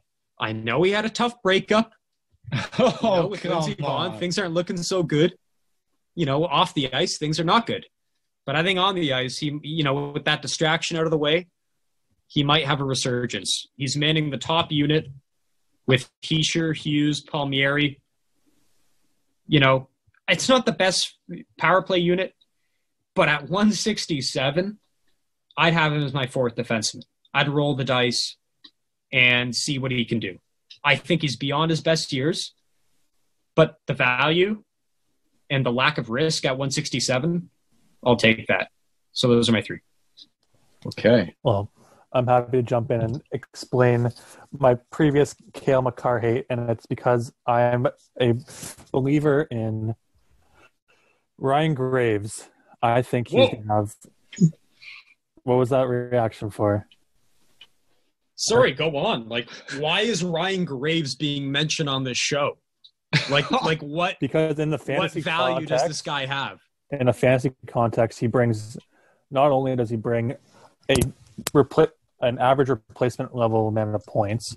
He's projected to get 23 in my model. He also has over 100 shots and 100 hits, which in a bang-up league like we're in goes a long way. So despite his ADP of 203, I think he'll far outproduce that. I see him as a top 100 player in this year's draft, and I'm willing to take him well before the 20th round. If we ever have, I don't think we even have a 20th round. No, we don't. I mean, I guess you're not wrong. Like I just looked at him on Yahoo. He's 64% owned. So clearly there's demand for Ryan Graves. That shocks me. And I know like he was near the top last year as far as plus minus. So according to Josh's rationale, he's covering shots, hits, and plus minus, 3 of the 6. What are you saying, Kyle? I don't see it. I don't see a fit. I don't see the shots. I maybe see the hits. I see 0 power play time. And especially with Devon Taves coming in, he's going to get buried, this guy. You're talking, this guy's getting buried. This guy's getting buried. I like him. He's a good guy, but he's not on the top pairing. He might be on the second pairing, but I'm not inspired whatsoever. He had 134 shots in 69 games last year. That is not a good pace. For a defenseman, for a depth defenseman, it's not bad. I don't know. Over 82, that's close to 155, which is well above average for a defenseman. I guess it's about average. I'm just pulling up their depth chart. Because when I think Colorado defenseman, I think Makar, Girard, and as soon as this year, Byram. And then, of course, I think of, Eric Johnson. He's been there for years. Ian Cole, Devon Taves, you mentioned. Like, with the addition of Taves, I can't discount Kyle's point, which is Graves might be a 5'6" defenseman. Do you want to own a 5'6" defenseman who's only playing 15 to 17 minutes a night as one of your 4 defensemen? I am, and I think it comes back to the fact that Colorado's playing in such a weak division that everyone's going to eat on that team. I think having a 5 or 6 defenseman, I don't think he's even going to play that low on the team. They have him listed right now as a 4 with playing with Girard. So I don't know. I see him as a sleeper going off his ADP of 200. I would be more than happy to take him in, even the 12th round, which doesn't seem like much of a reach for someone like that who's going to produce shots and hits, both of which are categories that I value from defensemen more than honestly, man. I don't hate the pick, but you might just be able to get him on the waiver wire. I don't think anyone's going to reach for him in our league. Well, this wasn't about reaching; it was about a sleeper player that I would, and I think Graves fits that mold to a T. Someone who's up to this point has been, not talked about at all. You guys were surprised I even brought his name up, and I think that just speaks to the fact of how much of a sleeper he is, and how if you are someone that is willing to take a risk on a player late in a draft, this could be someone that you might want to spend that pick on. Sure. All right. Is that it for your sleepers, or can Kyle? What do you guys say? I have some sleepers. Okay. Go ahead, Kyle. My first sleeper will be Jeff Petrie. I'm not sure what his ADP is because I forgot. I think it's high. I forgot to look that up. But Jeff Petrie over the last 3 years has averaged 45 points over 82 games, 177 shots, and 186 hits. Make no mistake, Shea Weber is still on the power play, but Jeff Petrie is the more talented offensive defenseman. At this point, I think it's turned over now. This guy's just super solid, gets minutes, decently. I can see here he gets more than 50% of power play time, and he covers the peripherals that Josh likes, and he puts up points. So wherever he's going, I think it's good value there. My second sleeper, Tommy Shabbat, ADP of 110. This is a guy who could conceivably in this division put up 60 points. Now, to go 110 as a 60-point defenseman is crazy to me. He's going to be on the top power play with an addition of Dadonov and perhaps a Tim Stützle, which could invigorate things, net front presence, and Brady Tkachuk. I love this pick at 110 plus. This guy is going to put up big-time points here. And then contrary to your guys' pick here, I have Charlie McAvoy at 110 ADP. If this guy does happen to get onto the top power play, which, I mean, is very conceivable, like between him and Grizzlechick, I don't know if I can lean towards Grizzlechick because Charlie McAvoy gets around 41-point pace off the power play. This guy's got offensive potential. If I was Boston, I'd want to keep my top defenseman happy and put him on the top power play. Give him a cookie. And then that 41-point pace could turn into 50-plus, and he gets the hits, and he doesn't get a lot of shots. But that's why I'm having my McAvoy as a sleeper here. I read an article the other day. It was basically talking about Boston's offensive efficiency on the power play when they rotated between Grzelcyk and McAvoy when Krug wasn't on the ice. And Boston's power play was significantly more efficient with Grzelcyk manning the point. He just has a higher offensive IQ. And if they lean into those numbers, the analytics, I think they will speak for themselves, and it'll be Grzelcyk's job. So that's why I still maintain 112 is too high. One last word on that is McAvoy's contract is up after 2022. And I'm telling you, this guy's so valuable to the team, you don't want to bug him. You don't want to put him on line 2. Yeah, and you also don't want his point total to skyrocket, or else you'll have to pay him, another $3 million AAV. Well, then you run the risk both ways. It's a double-edged sword. It's like Zach Hyman. The reason the Leafs aren't putting him on the top line is because they want his salary to be down because he's a pending UFA and they don't know if they can keep him. So bury him on the third line with Mikheyev and Kerfoot, put Joe Thornton on the first line, and hope for the best. I don't know. I don't think it rolls that way. But again, it's a gamble. Like if he doesn't end up there, then he's still a good pick where he is. That's the thing. Like the guy gets 40 points a year. That's pretty darn good.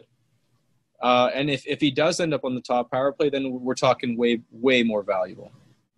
All right. We got to finish up with our defenseman here, so I'll go with the breakouts. I just got 2. I'll be quick. Shea Theodore, 92.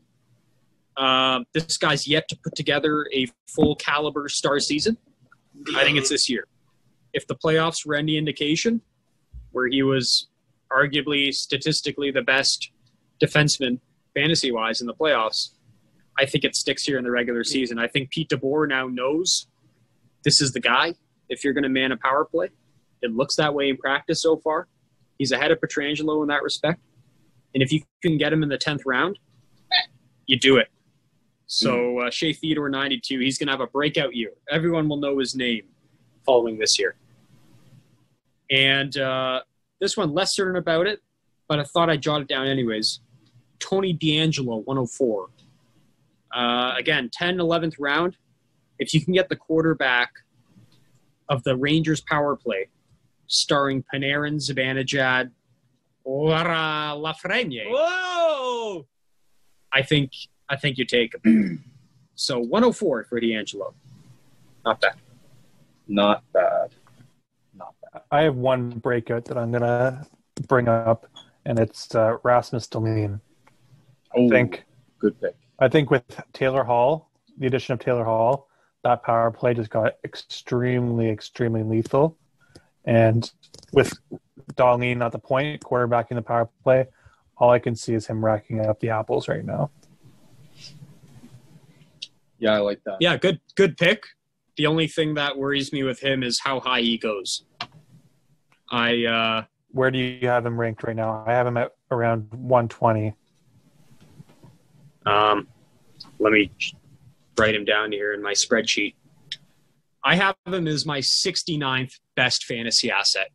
Oh, wow. And my 15th defenseman off the board. So there you go. That explains why he's a breakout for me and a well ranked player for you. Yeah, no, for sure. I may have gone off the reservation for breakout candidate in a traditional sense, but it probably should have been a sleeper instead. But I'll say it. Did it? I don't know if someone already said Tyson Barrie, but Edmonton had the top. I had him as a steal at 102. Okay. Yeah, so same reason as Nick. Edmonton had the top power play last year. This is why they got Barrie, is to man that power play. If it clicks, his power play points could be among the best amongst the defensemen. So breakout candidate there. I could see it working out for sure. So keep an eye on that. Alrighty. As a right shot defenseman playing with a bunch of lefty shooters, I do see Edmonton being a top power play again, but I don't know if he's going to be able to maintain that role. We saw it last year with the Leafs, where he was given every opportunity to be that quarterback on the power play, and with this very similar setup, and he wasn't able to do it. Well, I don't know if he's able to do it this year. I think just as long as he can stay there, Josh, as long as he can do just well enough, he's going to get peripheral points just from McDavid and Draisaitl doing their thing, and him just being even a bumper guy there, just passing putts. Yeah, I think if we had a third assist, he'd probably lead the league. But I don't know. I don't see him controlling the puck very much on that power play. Alrighty. Forwards. Left wing. Okay. Steals or busts. Yeah. I only have one bust. Oh, wow. Yeah. Okay, good. Philip Forsberg. What the fuck is wrong with you? You're an ass. I read an article the other day. You don't like me. And I read an article. Okay. This John Hines character, who mutual friend of ours, Andrew Bell, alluded to as an alien-looking figure the other day. This guy does not like to give forwards a lot of minutes. Like, if there's a star on his team, he doesn't like giving him 21, 20, 19 minutes. Not one player last year when he took over averaged more than 17 minutes a game. It's weird. Stupid. And if this is the head coach all year, I don't know if I have that much faith in Forsberg. I love the player. I just think utilization with the new coach might be dicey. Mm-hmm. And so his ADP 71, very high in my opinion. 73 is a high range. In my model, he's 100th. So he's going 30 picks ahead of where he should be going. And with this new coach, I'm just not a believer. So, yeah, the shot projections look good. The goals look good. The power play time looks good. But I don't want to run the risk with this coach. So I'm willing to just wait, let someone else draft him, and see if they prove me wrong. Fair enough. I got 4 busts, so I'm going to run through them relatively quickly. Teuvo Teravainen at a 40 ADP. I like the point potential, but to me, it's like it's too much of just points, not enough peripherals there to be drafted at 40. And that's going to be a common theme for me here. Pacioretty at 46 ADP. I just don't see it for this guy. I disagree. I don't like this guy whatsoever. I think he's kind of, if he had a good year last year, which he did, I think it was more of a fluke than him being good. I've never liked the player. I see a huge regression, and I just don't like him at 46.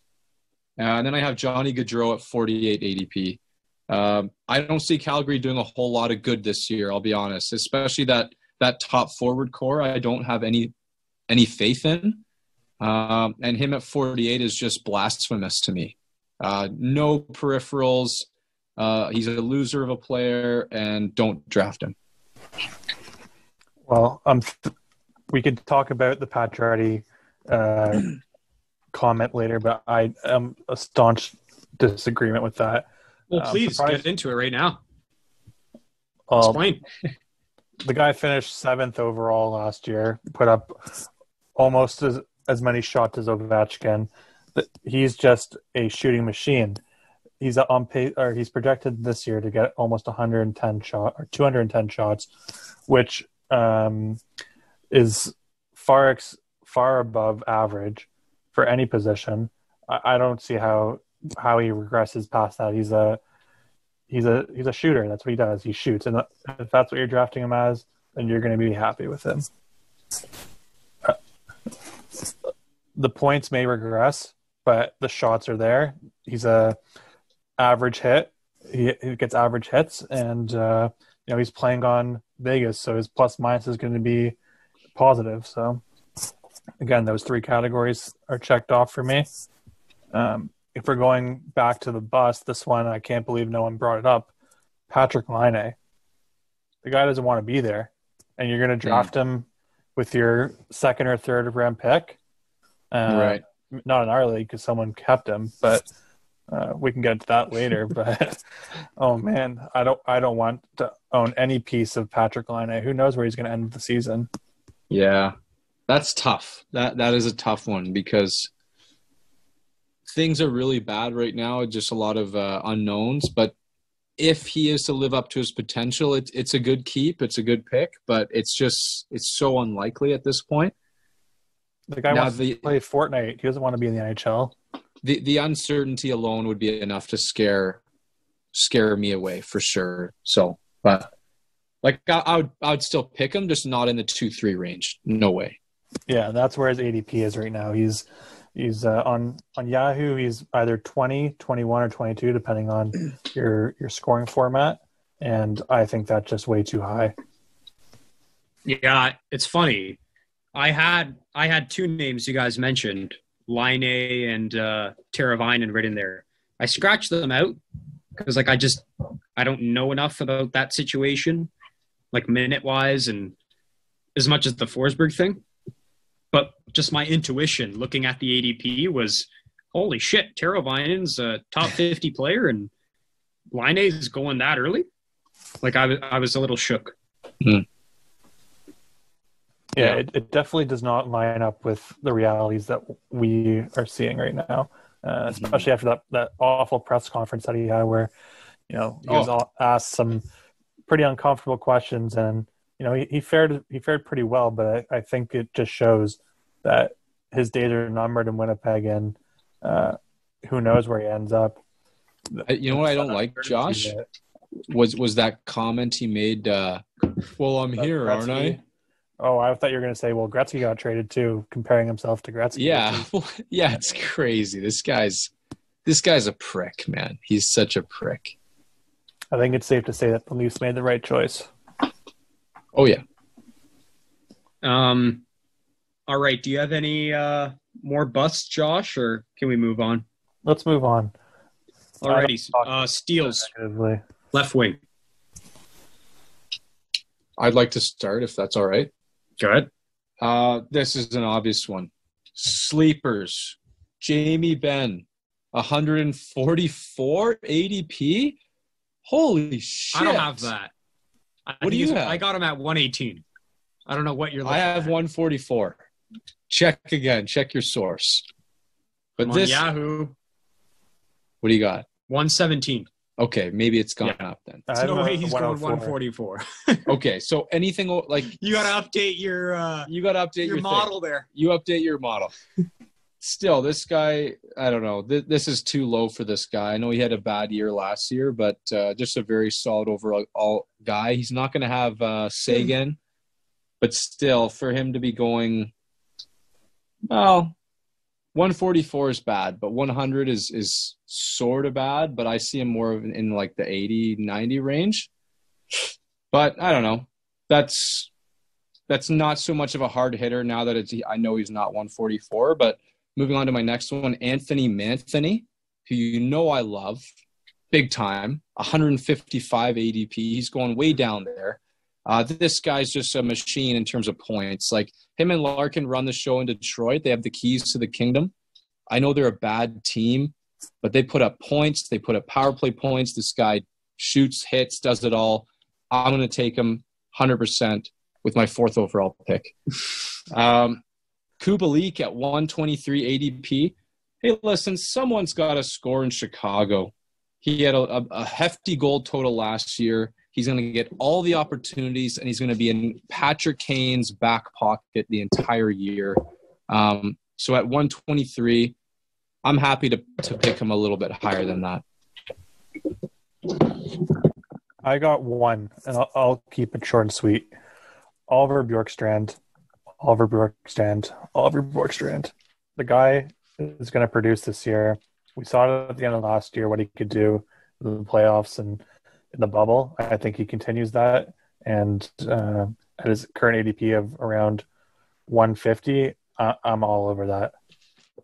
So this is why I love that show. Like, I'm making an audible in my draft strategy right now. Like, Mantha totally slid under my nose. Oh, you fuck. And now I'm getting him. I shouldn't have mentioned anything. See, this is really the thing with this show. You're giving away your hand. Then I'm going to start giving away less. You're a prick. That was awesome. I totally forgot about it. All right. 3 names. Fuck Jimmy this. Ben. I like that one too. ADP is 118. No. I got him 65th. So I'll take him. Wow, that's too high. Nope. Andre Palat. 160 ADP. I got him 91st. I wouldn't He's touch playing that guy with with a fucking Stamkos frozen in stick. point full time. I want it. Especially if he gets a spot on the power play, which you might get given the absence of Kucherov. He sucks. And finally, Jonathan Marchessault. Oh! 99 ADP. Arguably out of the top 100. And Where I'd do you say see he's got a that? chance of being a top 50 player. Yahoo has him so long ranked as he doesn't get 55. traded. Sorry, what's that? Yahoo has him ranked 55 right now. Yeah, like I think he's a steal if you can get him there. And I mean, the only caveat is, and again, me being very plugged in with what's going on there, he might get traded. There were some murmurings that might happen. So that would derail his value. Going to Josh's point about being in a weak division where you can just muck the Kings in Anaheim and Arizona and San Jose. But if he stays there all season, it's great value if you can get him like 70 or 80, given he might finish in the top 50. So do not sleep on Marchessault. Bingo. I love Marchessault. I don't think he's a sleeper, though. I think he's, if anything, he's been the guy that I've been following the closest because 2 weeks ago he was ranked out of the top 100 and now he's at 55. So he's been one of the fastest riders. He might be ranked there, but his ADP, like the objective reality of where he's going, is 99. So that to me makes him a sleeper. Yeah, and like I was saying, 2 weeks ago he was ranked outside the top 100, and today he's ranked 55. So I think. What do you mean, like your model or Yahoo? On Yahoo, Really? He's currently ranked 55. So why is this ADP 99? ADP takes into account all drafts. So 2 weeks ago when people were drafting him at 99 or lower than that, it aggregates the ADP to 99. So, 2 weeks ago, people were taking him 130 and, he's slowly risen up, but obviously not to that level where the ADP is caught up. What's like the cause of the rise? Like what's happened in the last 2 weeks to warrant that jump? I think people just forgot about him. There's so much firepower on Vegas and he can slip through the cracks. Yeah. Okay. He's not behind Pacioretty on left wing. And so, taking a second line center in the top 50 or a second line winger in the top 50 is something that people shy away from. Yeah. Alrighty. Who do you guys have? Steals. I did mine. Or you just went. So Yeah. Josh, please add to Marchessault. Well, I had Bjorkstrand earlier as well, but I'll do one more. I didn't want release my cards because we haven't drafted yet. So I gave you one, but I'll give you another one that I like. And this one fits into my model more than it does anyone else's, but it's Lawson Krause. Ooh, Nick loves Lawson Krause. Well, he might be even more of a breakout because on my radar, he still hasn't had a coming out party. Well, I just think that where he's currently ranked at 205, which would be undrafted, is way too low. So to have him as a sleeper pick, just someone that you're keeping an eye on at the end of drafts, I think would be a fruitful decision. Mm-hmm. Alrighty. Finally, breakouts. Can I start? This is obvious for me.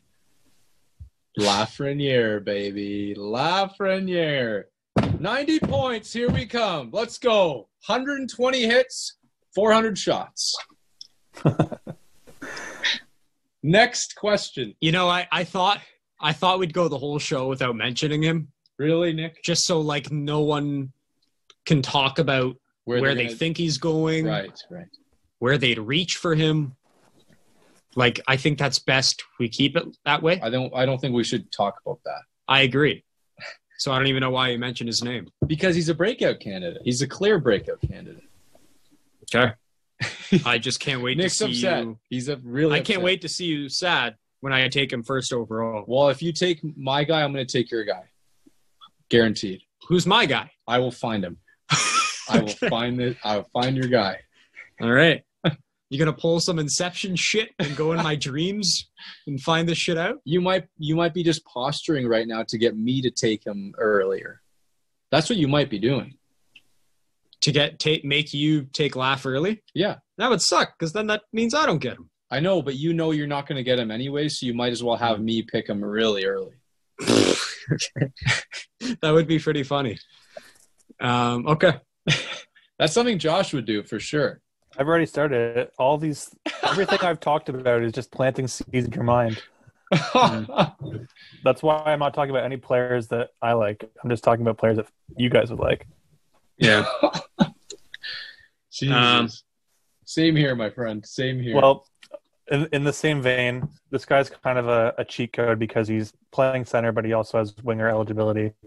And it's Rupe Hintz. He's my breakout candidate, stepping into the first line role with Sagan out. I think him and Ben are going to find themselves, scoring quite a bit.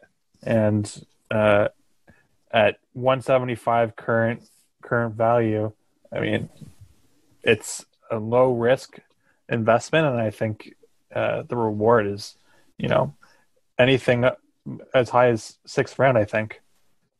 I had him written down as my second option as well. But number 1, Kirill Kaprizov, 148 ADP. He finally gets to play. Minnesota fans have been waiting years for this guy to move to North America. They finally get him. And if he's as highly touted as he seems, he's going to have a great year. They don't really have a star power play guy. I think this guy might be able to fill that void. Early in camp, it looks like they've got him and Fiala on the top of the circles on their unit there. Did you guys hear about the Yahoo Fiala fiasco? No. What's this? Apparently, the Yahoo writers forgot about Fiala, and he was ranked in the 500s. So people who have already drafted either didn't scroll down far enough to figure out where he was, or some lucky schmuck found him on the waiver wire after the draft and was like, "What the hell? This guy is easily a draftable player, let alone." A top half of the draft player, and he was ranked in the 500s thanks to some human error. Wow, what a disaster! What a disaster! This is why you wait to the last moment to draft. Oh, can I say one notable name that I will not say it fits into our categories, but I'd like to mention? Keep an eye on Taylor Hall in Buffalo. If he finds a connection with Eichel that really clicks, like Look out. Look out. Could be 100 points. Could be 100 points. I think Next question. I think he's a pretty safe pick at where he's going right now. I say he's undervalued, Josh. Undervalued. Yeah, I could see that. I could see him definitely creeping up into, top 4 round category, especially if that power play clicks. Going back to, me choosing Darlene as a breakout candidate, I think that definitely fits in with what I'm projecting to happen this season. All right, right winger, center. Right. Okay, steals or busts. Bust. I got one. Bust. Kyler Yamamoto. Bust. Fuck. 105 ADP is just too high. Too high. I like the kid. Seems like a good kid. I'd like to have him on my team. I think we'd be friends. But I don't really like the guy. That's too high for me. He's had, a half season as an asset in the NHL. I don't think, success for half a season warrants you now being arguably a top 100 player, especially when you're not even playing with McDavid to start the year. Like, it sounds like he's with Draisaitl, McDavid's with Nuge and Cassian, and he's not on the top power play unit. It's too high. Stay away. For context, he's going ahead of Jamie Benn, which is not nice. That's not right. So I've got 2 busts. First, Mikko Rantanen, ADP 15. Great player, going to put up points. A little bit poor on peripherals and relies too heavy on McKinnon. If McKinnon goes down, this guy's going to, fall out of that kind of value. Take him, for sure take him, but not in the second round. He's also injury prone, so another thing to watch out for. And then I have Mark Stone at 30. Great, I love Mark Stone, great player. But 30, too high for me. Simply too high. And that's all. So I'll interject briefly. You fucked up again, Kyle. No. Because it being a snake draft, I'm going to pick, I have 2 picks in the top 6. Uh-huh. I was strongly considering Mikko Rantanen as one of my 2. Okay. I will not be drafting Mikko Rantanen anymore. The listeners heard me flipping through my legal pad here. Don't listen to me, I just put a big X through Rantanen's name. So there you go. I can't do these shows anymore, man. I'm done. We can't do draft shows. This is crap. This is crap. Next question. All right, no, Josh is busts on right wingers, hey? Right wing busts. I'm going Mike Hoffman. I think we've seen the best of him, and where he's being drafted right now, I just can't imagine him paying dividends. Yahoo has him ranked at 72, so mid-7th round. I think in the 7th round you can find way better value than him. Yes, he has the position eligibility, which is a plus, playing both wings. But I do think that players around him, like a Konechny or even a Tom Wilson, will round out your team better than a player like Mike Hoffman. Agreed. Before we move on to steals, can I ask you guys about Andrei Svechnikov? Love him. No. He's Josh, now, don't say anything. He's a 16 ADP. Why has this guy I don't care what you guys think of him. I more just want to know what about him has launched him into the tier of all those guys going in the top 25. He's playing with Aho, and he also gets hits and shots. Right. I know the hits. I know the shots. And I can tell you that one of the members in our league who has a high draft pick is considering him as high as first overall in our league. So. Oh, no, and I don't doubt that. That's a mistake. I just had to ask because I'm I'm just stunned how much his value has gone up since last year. Like, it might be the biggest jump of any player. Well, it's because we have that the multiplier for Michigan goals, isn't it? Exactly. With wait, the multiplier for what? Michigan goals. The lacrosse Michigan. goal. Oh, right. No, do you want me to lie or tell the truth? I don't know. I think we've been pretty candid here. Josh was pretty candid. No, Josh is hiding his hand. I think Svechnikov has a legitimate chance to be a point per game, if not more, player. Couple that with a high shot total and high hits. He's perfectly designed for our league, and if I had the first pick, I'd strongly consider him, given who's available. And I'm sure you're hoping whoever has the first pick is listening. No, I'm kidding. Andrei Svechnikov, you mentioned the peripherals. This guy's got 90 points written all over him. Book it. Take it to the bank. High pedigree, absolutely living up to the hype and then some. Like, what more do you want? As long as he doesn't fight be a future star anymore, we're good. Yeah, he's a future star. He's better than a Mitch Marner. I'd take him over Marner any day of the week, every single day of the week.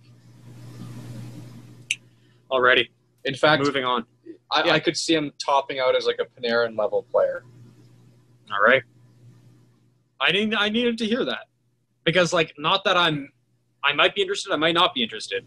Just me, the researcher, looking at that, I was just stunned. I don't know if that's next year though. That might not be this coming year. Yeah. We'll see. But in 4 years, for sure, he's going to be a stud, like a top 10 every year kind of player. So hence why he's a keeper league kind of guy. For sure. Yeah. For sure. But I see him just running roughshod over this Central Division. Who's going to stop him? He's the biggest guy in that division. Injury prone though, right? Fair enough. Yeah. Too early to say. I never like to project injuries for players unless it's something that, you know, you can legitimately count on, like a Gino Malkin missing at least a few games, or he plays such a physical game. It's almost like he's being vulnerable. Whereas Aho's just nifty. He's like Spider-Man. He's not going to get into any bullshit, and you can count on him being healthy. They said that about Ovechkin though, and he's never injured. Well, he's the guy's a Hall of Famer. The Russian machine never breaks. I wouldn't compare Svechnikov to him right away. Well, come on. Physicality wise? Yeah. Okay. If he had won the fight, maybe. Yeah. All right. I'll be really quick here. 3 steals. David Perron. No. ADP 127. He's currently manning the top unit in St. Louis. The St. Louis power play at the moment is O'Reilly in the bumper. Bad. That's piss. Braden Shen in front of the net. Such a Hoffman on his circle. Krug at the point. And Perron at the other circle. So he has taken over Tarasenko's spot on the top power play unit. So from the draft, like just day one perspective, I think he's a steal. But when Tarasenko comes back, he probably loses that spot. So we'll see there. Monitor that. Alex Radulov, 130 ADP. It's that's too high. Or sorry, he's going too low. Or I don't know, whatever the way you want to read into low or high. I don't know. The point is, someone's going to have to score in Dallas. He's one of those guys they lean on, like Ben. He's going to have to put in the puck in the net if they're going to be a playoff team, which a lot of pundits are saying they're going to be. So, you know, I think you can do better getting him in the 11th or 10th round if his ADP's 130. And the final one, I think young Willie Nylander's being underrated a little. His ADP's 84. I think that's a little high. Should be 120. No. In this Sheldon Keefe model where they stress puck possession and skill and speed, I just think guys like him and, you know, Matthews and Marner and the kids. The kids. They get this value, especially in that North Division, which we've talked about, which is going to be full of goals. So, I don't know, man. 84 to me seems suspect. I have two, So and it can be, they can pretty much be the same player because if you get both of them, you're only going to keep one. It's dependent on who wins the job, and it's Brian Rust and Jason Zucker playing on Crosby's or Malkin's wing, and whoever ends up as the second line winger is going to be worth keeping, and whoever ends up as the third line, you're going to drop. Brian Rust coming in at 160, and Jason Zucker is all the way down at 200. So both guys you can target near the end of the draft, and depending on who wins out on the job, you're going to see the returns. So keep an eye out. Yeah, Josh, I had Brian Rust as well. And then I also had Kevin Fiala in there, who we talked about earlier. ADP around 80 to 90-ish. But he finished the year super, super strong. I see this guy as a 70 to 80-point player, and he's going to have the help of Kaprizov and maybe even a Rossi on that top power play. And I just don't – like, this guy's just got the skill to be amongst the Scheifele's of the world. So I could see you taking him earlier than 85 per se. All right. And finally, breakouts. One name. We talked about Rupe Hintz earlier. I'll go Denis Gurianov. Oh, that's bad. And the guy I'll credit on this one is Joseph Camilleri. No, we will not hear that name. He made one pickup last year. The whole league, the whole year. One pickup. How'd that go for him? It was Denis Gurianov. He's fucking dead last. So if this is the guy he chose to pick, and I know his credibility, he's a good guy, I'm going to put some stock into that. He's also manning the top power play right now with Seguin out. He's also on the top unit with Ben. At 170, you can't go wrong. So there you go. My breakout is Capo Caco, second overall pick, entering his second year. He had a pretty bad year last year. He's had a long offseason to ponder his mistakes. And he's starting the year on Panarin's line. So I see big things out of Capo Caco as a breakout candidate. I'm not going to draft him, though. I'd wait for the waiver wire for that. I also had Capo Caco as my breakout candidate, so I'm trying to scramble and find someone else right now. But, yeah, I really think that his confidence was shot last year, and having this time to sit and develop and, just work on the mental aspect will do him some good. Agreed. Centers, shall we move on to the final one? We shall. And Josh, if you want to chime in with anything else, by all means, but we'll move on to centers. Let's do centers. Start out with sleepers or bust? Bust. Bust. You. My first bust will be Connor McDavid. This guy's a huge Nancy. He's not going to do as well as people think. And I'm just kidding. Moving on. I've got Evgeny Malkin for reasons we talked about earlier. I really like Malkin. Good point totals last year. Average-wise, he still did get injured. Again, the injury-prone nature will just hurt this season. I wouldn't touch him at a 28 ADP. Let someone else take him. Braden Point at an average draft position of 14 is a little high for me, especially the fact that Kucherov is gone. If those two were together, I could see them, yes, making some magic. I would be fine with that. But right now, I just don't see the value there. And then I have, those are my two, Malkin and Point. And Josh, Nick has just gone to the lavatory. So if you want to jump in with your bus. Sure, I'll offer up one. And it's Patrice Bergeron. Whoa! I think given the fact that Pasta is going to be out for at least a month, you can't be drafting Bergeron in the third round. You can't just given the fact that the season's going to be shorter, you can't be wasting that first month with a player like Bergeron. You can get value all around in the third round, and taking a player like Bergeron is only going to put your team at a disadvantage, and you're going to have to make that up at the end of the season. One more player that I'm looking at.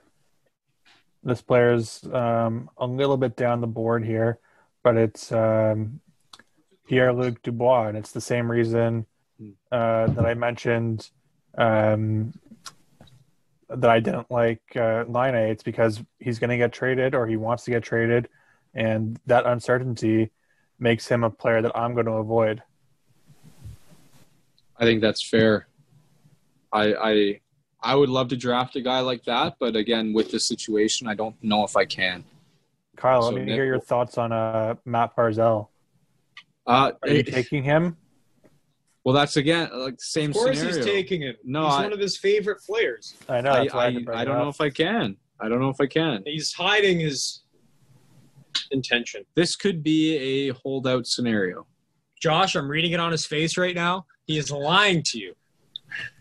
I like the player, but he's not that valuable where he's going and given the contract situation. Just a fact. So do you think he ends up on Robidas Island, given Lou's propensity for just ending people? No, his name is too large to end up on Robidas Island. But given Lou, something big could come about from this. So it is something to watch. And like, Lou's one to hold his ground, so that could mean that they're sitting out a while, which is just it's bad. Could you envision something like a Pierre-Luc Dubois swap? Would that make sense for the Islanders? I can see it making sense for the Blue Jackets, getting such a skilled player in Barzal. You know why I'll say. I'll give you a quote that Elliot Friedman said. Elliot Friedman said, and I don't know where his source was, but he said Pierre-Luc Dubois wants a bigger stage. Make that what you will, but I don't see that being the Islanders if he has any credibility to that statement, which I assume he does because it's Elliot. Does it get any bigger than New York City? Well, the Islanders, come on, man. They're playing in Brooklyn. Yeah, but still, they don't have the fan base to back it up. But if he's looking, I think he wants the city more than he wants the fan base. Maybe. Let's face it, Pierre-Luc Dubois isn't going to be pulling. He's not going to be a household name for the average hockey fan anytime soon. He's not going to have that face value when you walk down the street. You might recognize him if you're one of us, but he's not going to be getting swarmed the same way a Crosby or Ovechkin or Patrick Kane would. Yeah, I mean, I wouldn't be shocked if that happened. I just think it would be really lame and boring. That's all. But isn't that what Lou does? Lame and boring. Like, things that make way too much sense is what he does. Like, they need a center. Dubois is a great defensive center, big body. Pretty much fits exactly what Lou wants. And he signed for 2 years. Signed that bridge deal. Yeah, and then Columbus gets that much-needed injection of pure skill. But I don't know, does Barzal like jive with Tortorella and vice versa? I'm not sure. Does anyone vibe with Tortorella? Isn't that his whole thing? Is that he just makes everyone so uncomfortable? Yeah, I could see like a Bergeron or a Philip Deneau vibing with a Tortorella, but that's about it. I can't even see that. So what did I? You need to. What did I miss? Who were your busts? Mine are Malkin and Point. Mine were Pierre-Luc Dubois and who did I say before? Patrice Bergeron. Is that what Kyle owed about? Was it Dubois? I was surprised about Bergeron. Yeah. Given really? the ADP. Yeah. I know you love Dubois, so I thought that was that for. Okay. Busts. Elias Lindholm of Calgary is going 68. Don't like that. He's Hate kind of that. dusty. I hate He's kind of a dusty name. He's terrible. Why is he going 68? Like I don't get I it. don't know. I would never I have think him. he's going to have a solid year. Again, given the North Division, I think that he's going to score points, and that's what you're going to draft him for. All right, I'll let you use your 7th pick on him. Go ahead. I won't. I'd rather have a stud. How about that? Well, who's going in the same range as him that you have? Give me 3 centers that you would take, or that are in the same range, and let's see. Let's play a game. Mark Scheifele. I'm taking Scheifele. Yeah. I don't have the list in front of me. I'll be honest. Hey, I'm pulling it up right now. give us some names, Nick. Like Giroux, I'm taking Elias Lindholm over Giroux. That's Braden Chen, taking him over Braden Chen. Jamie Benn, taking him over Jamie Benn. Kuznetsov. This is where he's ranked on Yahoo. He's ranked 59th on Yahoo. Scheifele's 61. I take Scheifele over him. Braden Chen, 63. Jamie Benn, 64. Kuznetsov, 66. Like, what's later than that, though? Like, give me some names further down the list. Ryan Strome, 79. Dylan Larkin, 82. Monahan, 83. Oh, that's lame. Yeah, those I don't are know, lame. like center, like Nugent Hopkins is going 73. I'd rather have Nugent Hopkins than Lindholm. As would I. I wasn't really drafting him. Ryan O'Reilly Yeah. is going 62. I think that's more warranted than Lindholm at 68. You're a fanboy. Those would be my two comparables. This is more of a gut thing for me, Josh, is I hate Lindholm, and I think Nick's probably the same way with the name brand. That's fair.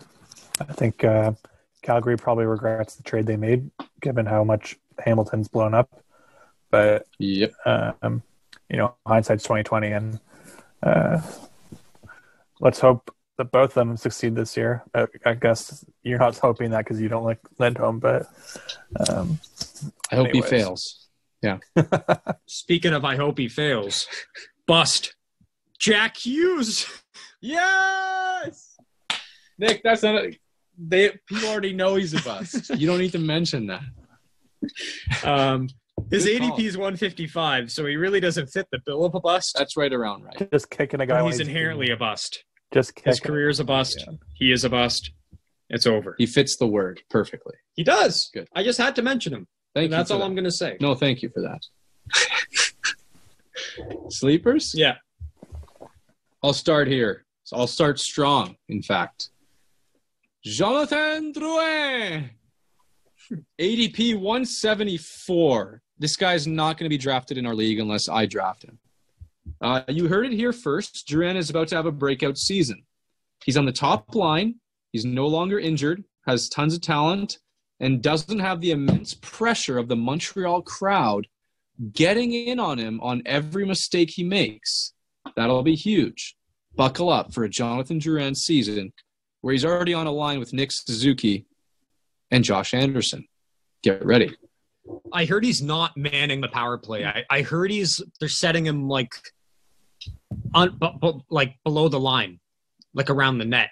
If he's on the top power play, that's all I ask. I know, but doesn't he want to be the quarterback? No, they've tried that. They've Okay. tried that. It's failed. Yeah. Okay. So who's quarterbacking? Suzuki? Yeah. Suzuki is on a circle. Weber's on the other circle. And Petrie's at the point. They're going 3 forwards, 2D. I like that. I don't want to be blocking any shots on that penalty. No. Dylan Larkin I have here. Supremely talented. Pencil him in for 70-plus points. Like Mantha, he's got the keys to the kingdom. Every opportunity. Gets shots, points. Your plus-minus is out the window, but who fucking cares? Marchessault, like someone said earlier, I have him here as a center. He's both. He's dual eligible. Solid overall player. Needs more love. I'll toss one out. I'll give you Bo Horvat. Right now, he's ranked 124 on Yahoo. I have him ranked around 75. I think he's one of those guys that just quietly produces. Last year, he was one of those guys that you regretted passing over because he put up 53 points, 178 shots. Yeah, the plus minus isn't great, but who cares about plus minus, really? Yeah, I have Horvat 2. His ADP is 146, which I think is crazy, given he's on the top power play. A very good power play, I might add. And he might not be with Pettersson or Miller or Besser. You know, that second line's not as deep. But what's causing, what's stopping Travis Green from changing things? So he's already going to be on the top power play. He's already going to cover hits. And he might end up with better line mates. I will happily take that value at 146.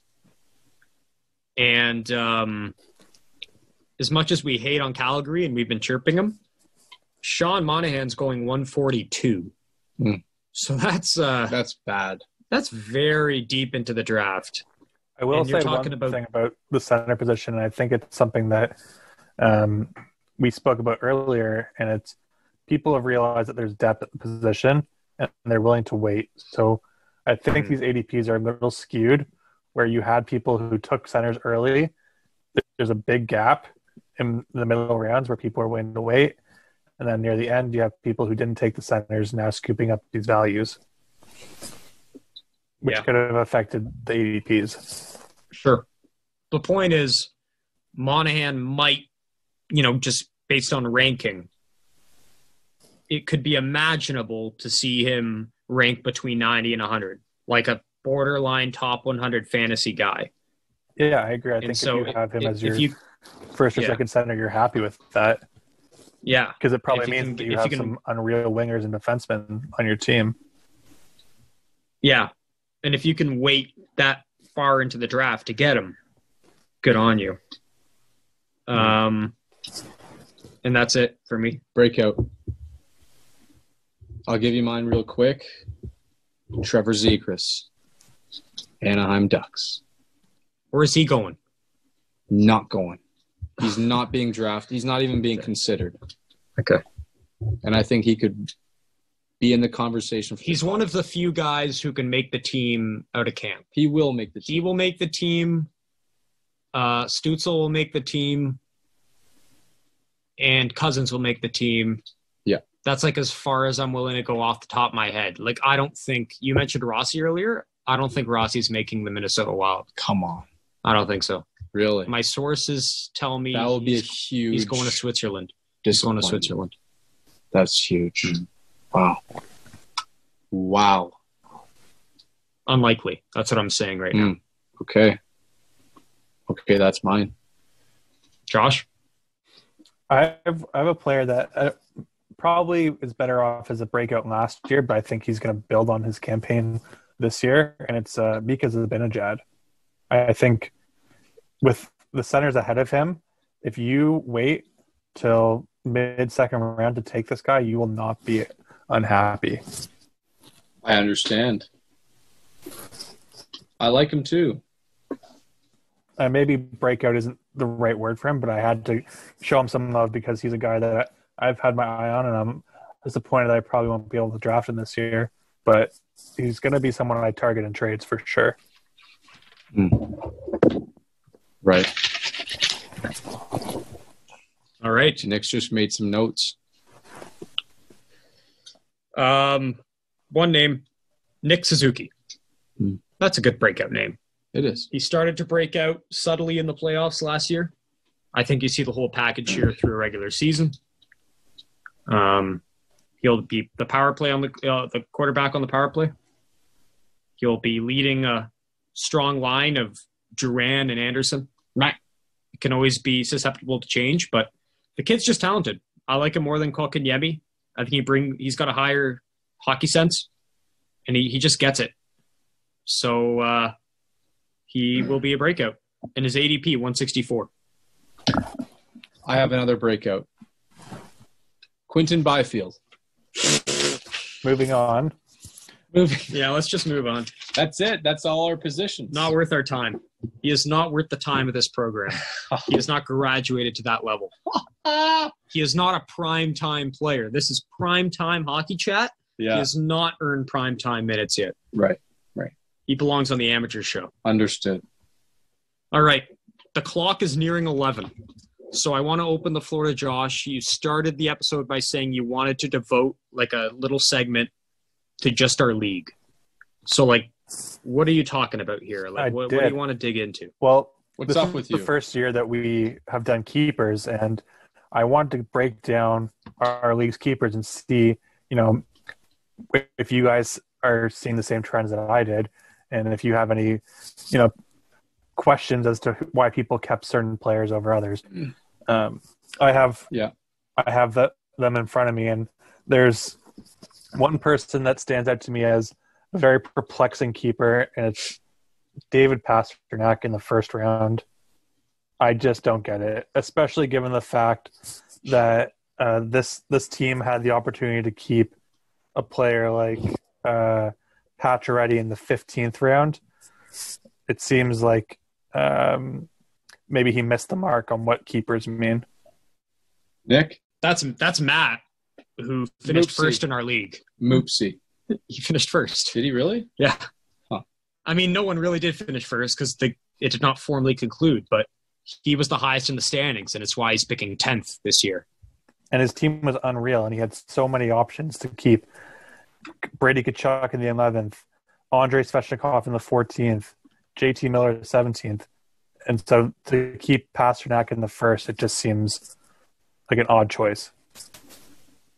I think it's because he guarantees himself whenever Pasternak comes back the best left winger in hockey and the best right winger in hockey, fantasy-wise. He will have both of those assets, but who knows when? I'm not sure. That's the only thing that's kind of throwing the wrench in. But hey, if Pasternak was healthy, I would totally be on board. Oh, I agree. If he was healthy, but it's the fact that he's not, and the value that was left behind. We're talking about Svechnikov going first overall in our league. Granted, that's actually a third-round pick because we have two keepers, but you're still investing a first-round pick into him. Yeah, like Right. I will. Yeah, like you're absolutely right, Josh. Like looking at his options here, he could have went Pacioretty 16th or Svechnikov 14th. Ooh, Svech at 14 would be my pick there. That's crazy. That would be. And my he's pick. willing to toss away his first and second picks.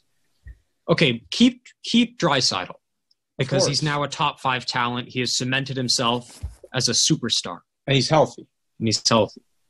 But with that Pasternak, especially how he's dipping now, like how his ADP is now in the 30s with the injury, I would have kept Svechnikov and then hope I just organically get Pasternak with one of my picks, right? If you Even want if you reached Pasternak, on him, yeah. he could have got it. Like if Matt's picking 10 and 11 under that scenario, or I guess he'd pick 10 and 11. He'd probably get Pasternak with 10 or 11. Let me play devil's advocate here. If you had a Nathan McKinnon or a Connor McDavid who was injured in the same way, would you keep him? Probably not. Hell yeah. Well, this guy's got similar value to those players. I'm sorry. 1.36 points per game, won the Rocket Richard, huge amount of shots, young, winger. He's very close in value to those players. Maybe, he's very close in value. I wouldn't keep those players only because I think that you would have the opportunity to draft them again. Given the obviously seeing now that we can see who's been kept, I was surprised at how many first-round picks were kept, honestly. Just because of how much value there was later in the draft. And seconds. I was disappointed. How about that? No, you should be excited. You got more guys to choose from now. There's only 2 picks ahead of you. You have the 3rd overall pick in a slew of guys to choose from. Yeah, I guess. But they're not as good guys, you know. Do we want to talk about the Sidney Crosby is the best trade? player on earth. You can get Crosby. We'll see. Am I a fan from 2012 speaking, or? No. We'll see. Do we want I to? can see the smile on his face right now. He wants Crosby so bad. Oh, boy. Go on, Josh. I think you had a thought pondering. Should we introduce the trade to the listeners and see what they think, or see? Yes. Yeah, they can write into the show. Yeah. All right. Well, here's the gist of it. There was an opportunity based on the rules to move around in the draft board, so to speak. And, some people agreed with it and some people didn't. At the end of the day, the trade was a first-round pick swap and a second-round pick swap, moving 2 spots up and 2 spots down in both directions. There was some opposition to the trade, mainly because of some misconceptions around how keeper works and what a keeper is. And I think we should address those here on the podcast. In my understanding, a keeper pick is the right to draft a player at a given price.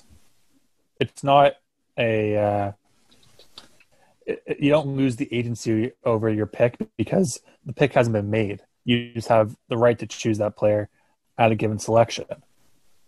And I think that was something that maybe we could unravel a little bit here and dive a little bit deeper into the real issues behind the trade that was eventually declined and had to be rejigged to meet league approval.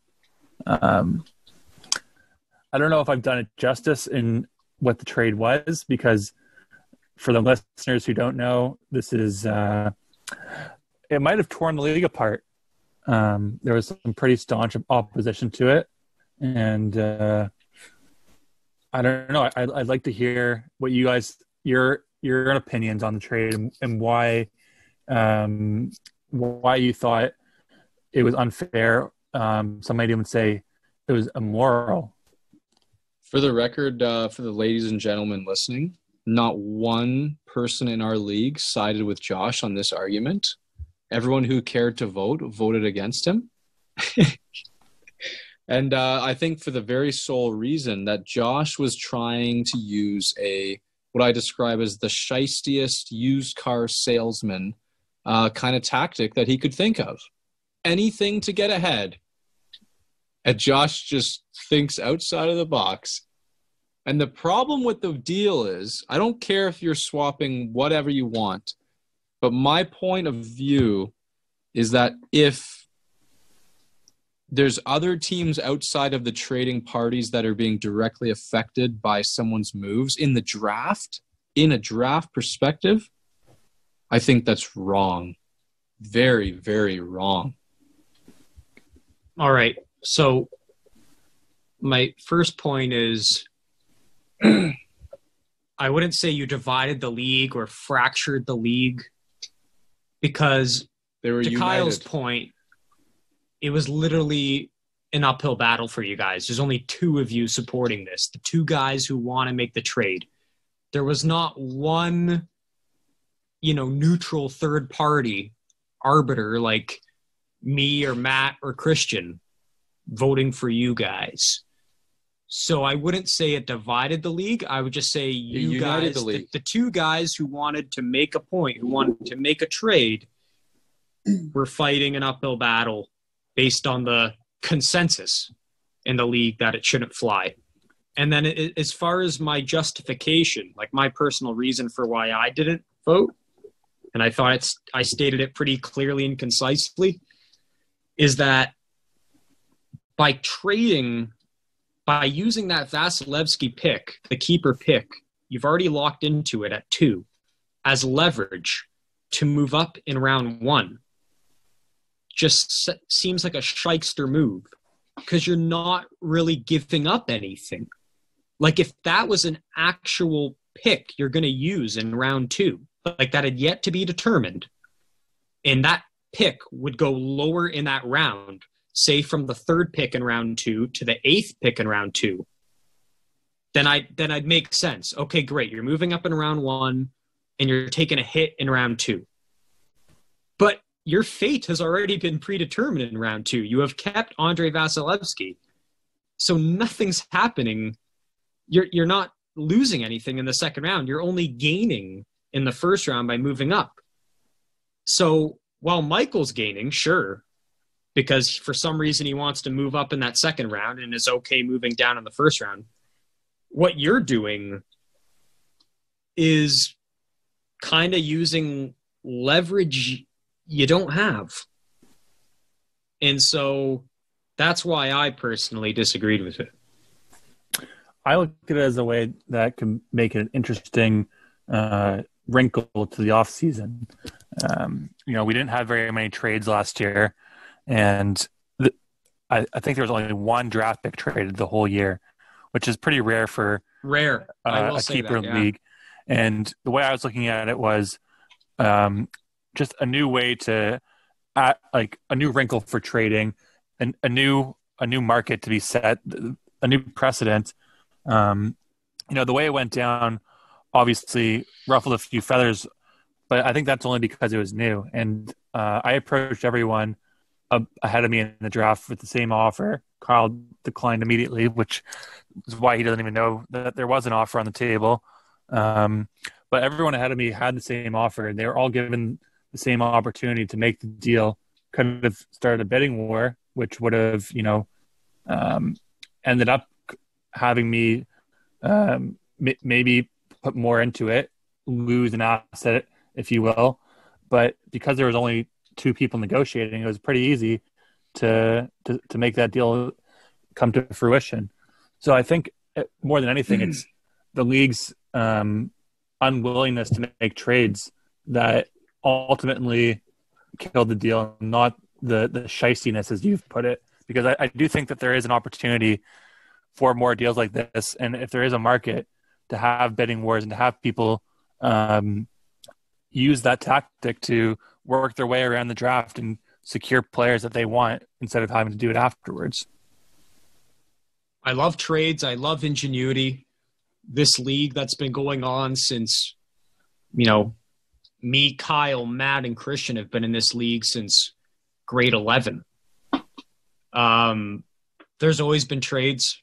There's been plenty, especially the deadline. There's always draft pick related trades of guys who are out of the hunt, moving up in the draft, gaining picks for tangible pieces of talent. For some reason, last year was a weird anomaly. Personally, I didn't really feel like trading, so I didn't want to jeopardize my position in this year's draft, so I kind of stayed away. But I was surprised to see not as many trades.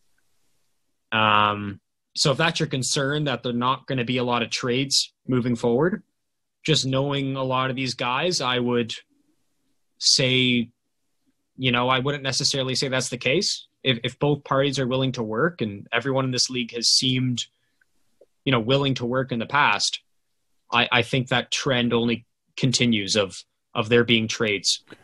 So yeah. Yeah, maybe it's because I'm new and I don't know the history of it. Yeah, it's your first year. I think also the fact that it is a keeper league and I have experience with keeper. Maybe I introduced some things that that might have brought up concerns. But I think, I know in my other keeper leagues that these are common trades that go on, and it's kind of become a thing where you look forward to the offseason because now you're not beholden to your draft spot. You can continue to make moves, and it kind of brings a start to the season earlier than the draft, which is always fun because I think we were all looking forward to starting this season. And, even setting our keepers was exciting, having to run the numbers and see who's a good value and who you actually want to keep. So I was just trying to add an extra wrinkle. We can obviously revisit it later on, or if the league has a change of heart. But I'm happy with the outcome. I still ended up being able to move. I still ended up being able to move up a few spots to get to a draft position that I am comfortable with, and hopefully I'm able to get the guy that I'm targeting, not Svechnikov. But with that being said, I think, I think this was a great experience for me. Thanks for having me on the podcast. It's getting close to my bedtime, so I'm going to have to log off now. But thank you guys. Look forward to hearing the final product and hope to be on the podcast once again. Of course. No, it was a pleasure having you. I like this. We didn't do a fantasy episode last year. We did one year one. I don't think we did one last year. So this was a nice change of pace. We often get complaints we don't talk fantasy enough. We talk the sport and the reality and the news, but not the fantasy aspect. So this was nice. You added a lot of wisdom, and it was good to hash out what we were, frantically texting about yesterday. and speaking of that trade, I mean, not like you saw Kyle and I supported the amendment, and no one else really chimed in. So I guess I'll just go and approve that. I'll make that known in the chat, because I still haven't tinkered with the draft order to adjust for that amendment. So I'll make a post in the group about that, and if no one says anything, I'll go ahead and make it happen. Let's have an episode after the draft so I can explain my strategy without giving away my hand before the draft, because I think it's unique, and I think that getting an explanation for it might make it seem a little less crazy than it actually is. Sure. Kyle, any final comments here? Oh, I just want to thank Josh for coming on. This probably should have happened a long time ago, because I've always known Josh to be a really wise sport mind in general. Definitely want to have you back on as the season goes along. I think it could be a lot of fun. We'll make more of an effort at fantasy too. And I'm just excited. I'm really happy to turn the page from the World Juniors and look, and especially this Canadian division. So much to watch. I've been pushing Nick to push the draft up because I'm so excited to draft. I think we should have it tomorrow. But hey, I'm just excited. I want to get this stuff going. Yeah, and speaking of the draft, I'm literally on the Yahoo homepage. 2 days, 20 hours, 45 minutes, and counting. Oh, you can smell it. I want it. Yeah. Enough research. I'm done. Yeah, I am too. Unless anything crazy happens in the next 2 days, like an injury or a signing, I'm likely not really tinkering much here. Yeah. Can I be honest with you guys for a second? Yeah, go on. I forgot that our league was only 10 teams, and I had been doing 12-team mock drafts. Oh, Nice. You're fucked.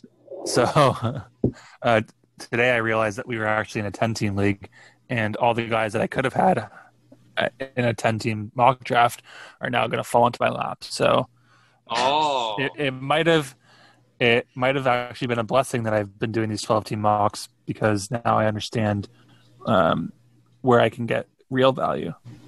Right. We'll see about that. We will see. Alrighty. So with that said, we wrap the second episode of season 3 of the Rink Moose Hockey Podcast. We hope you all enjoyed it. It was a nice refresher, a fantasy-packed episode, and we hope you take our advice, at least a slimmer of it, and use it in your drafts coming up. I know there's going to be lots of drafts with only 5 days left to go till the season starts. So good luck to all of you, and enjoy the start of the season. The next time you hear from us, the season will have started, and there'll be a hell of a lot of news to unpack. So until then, it's been a pleasure to serve you. Rink Moose is signing off.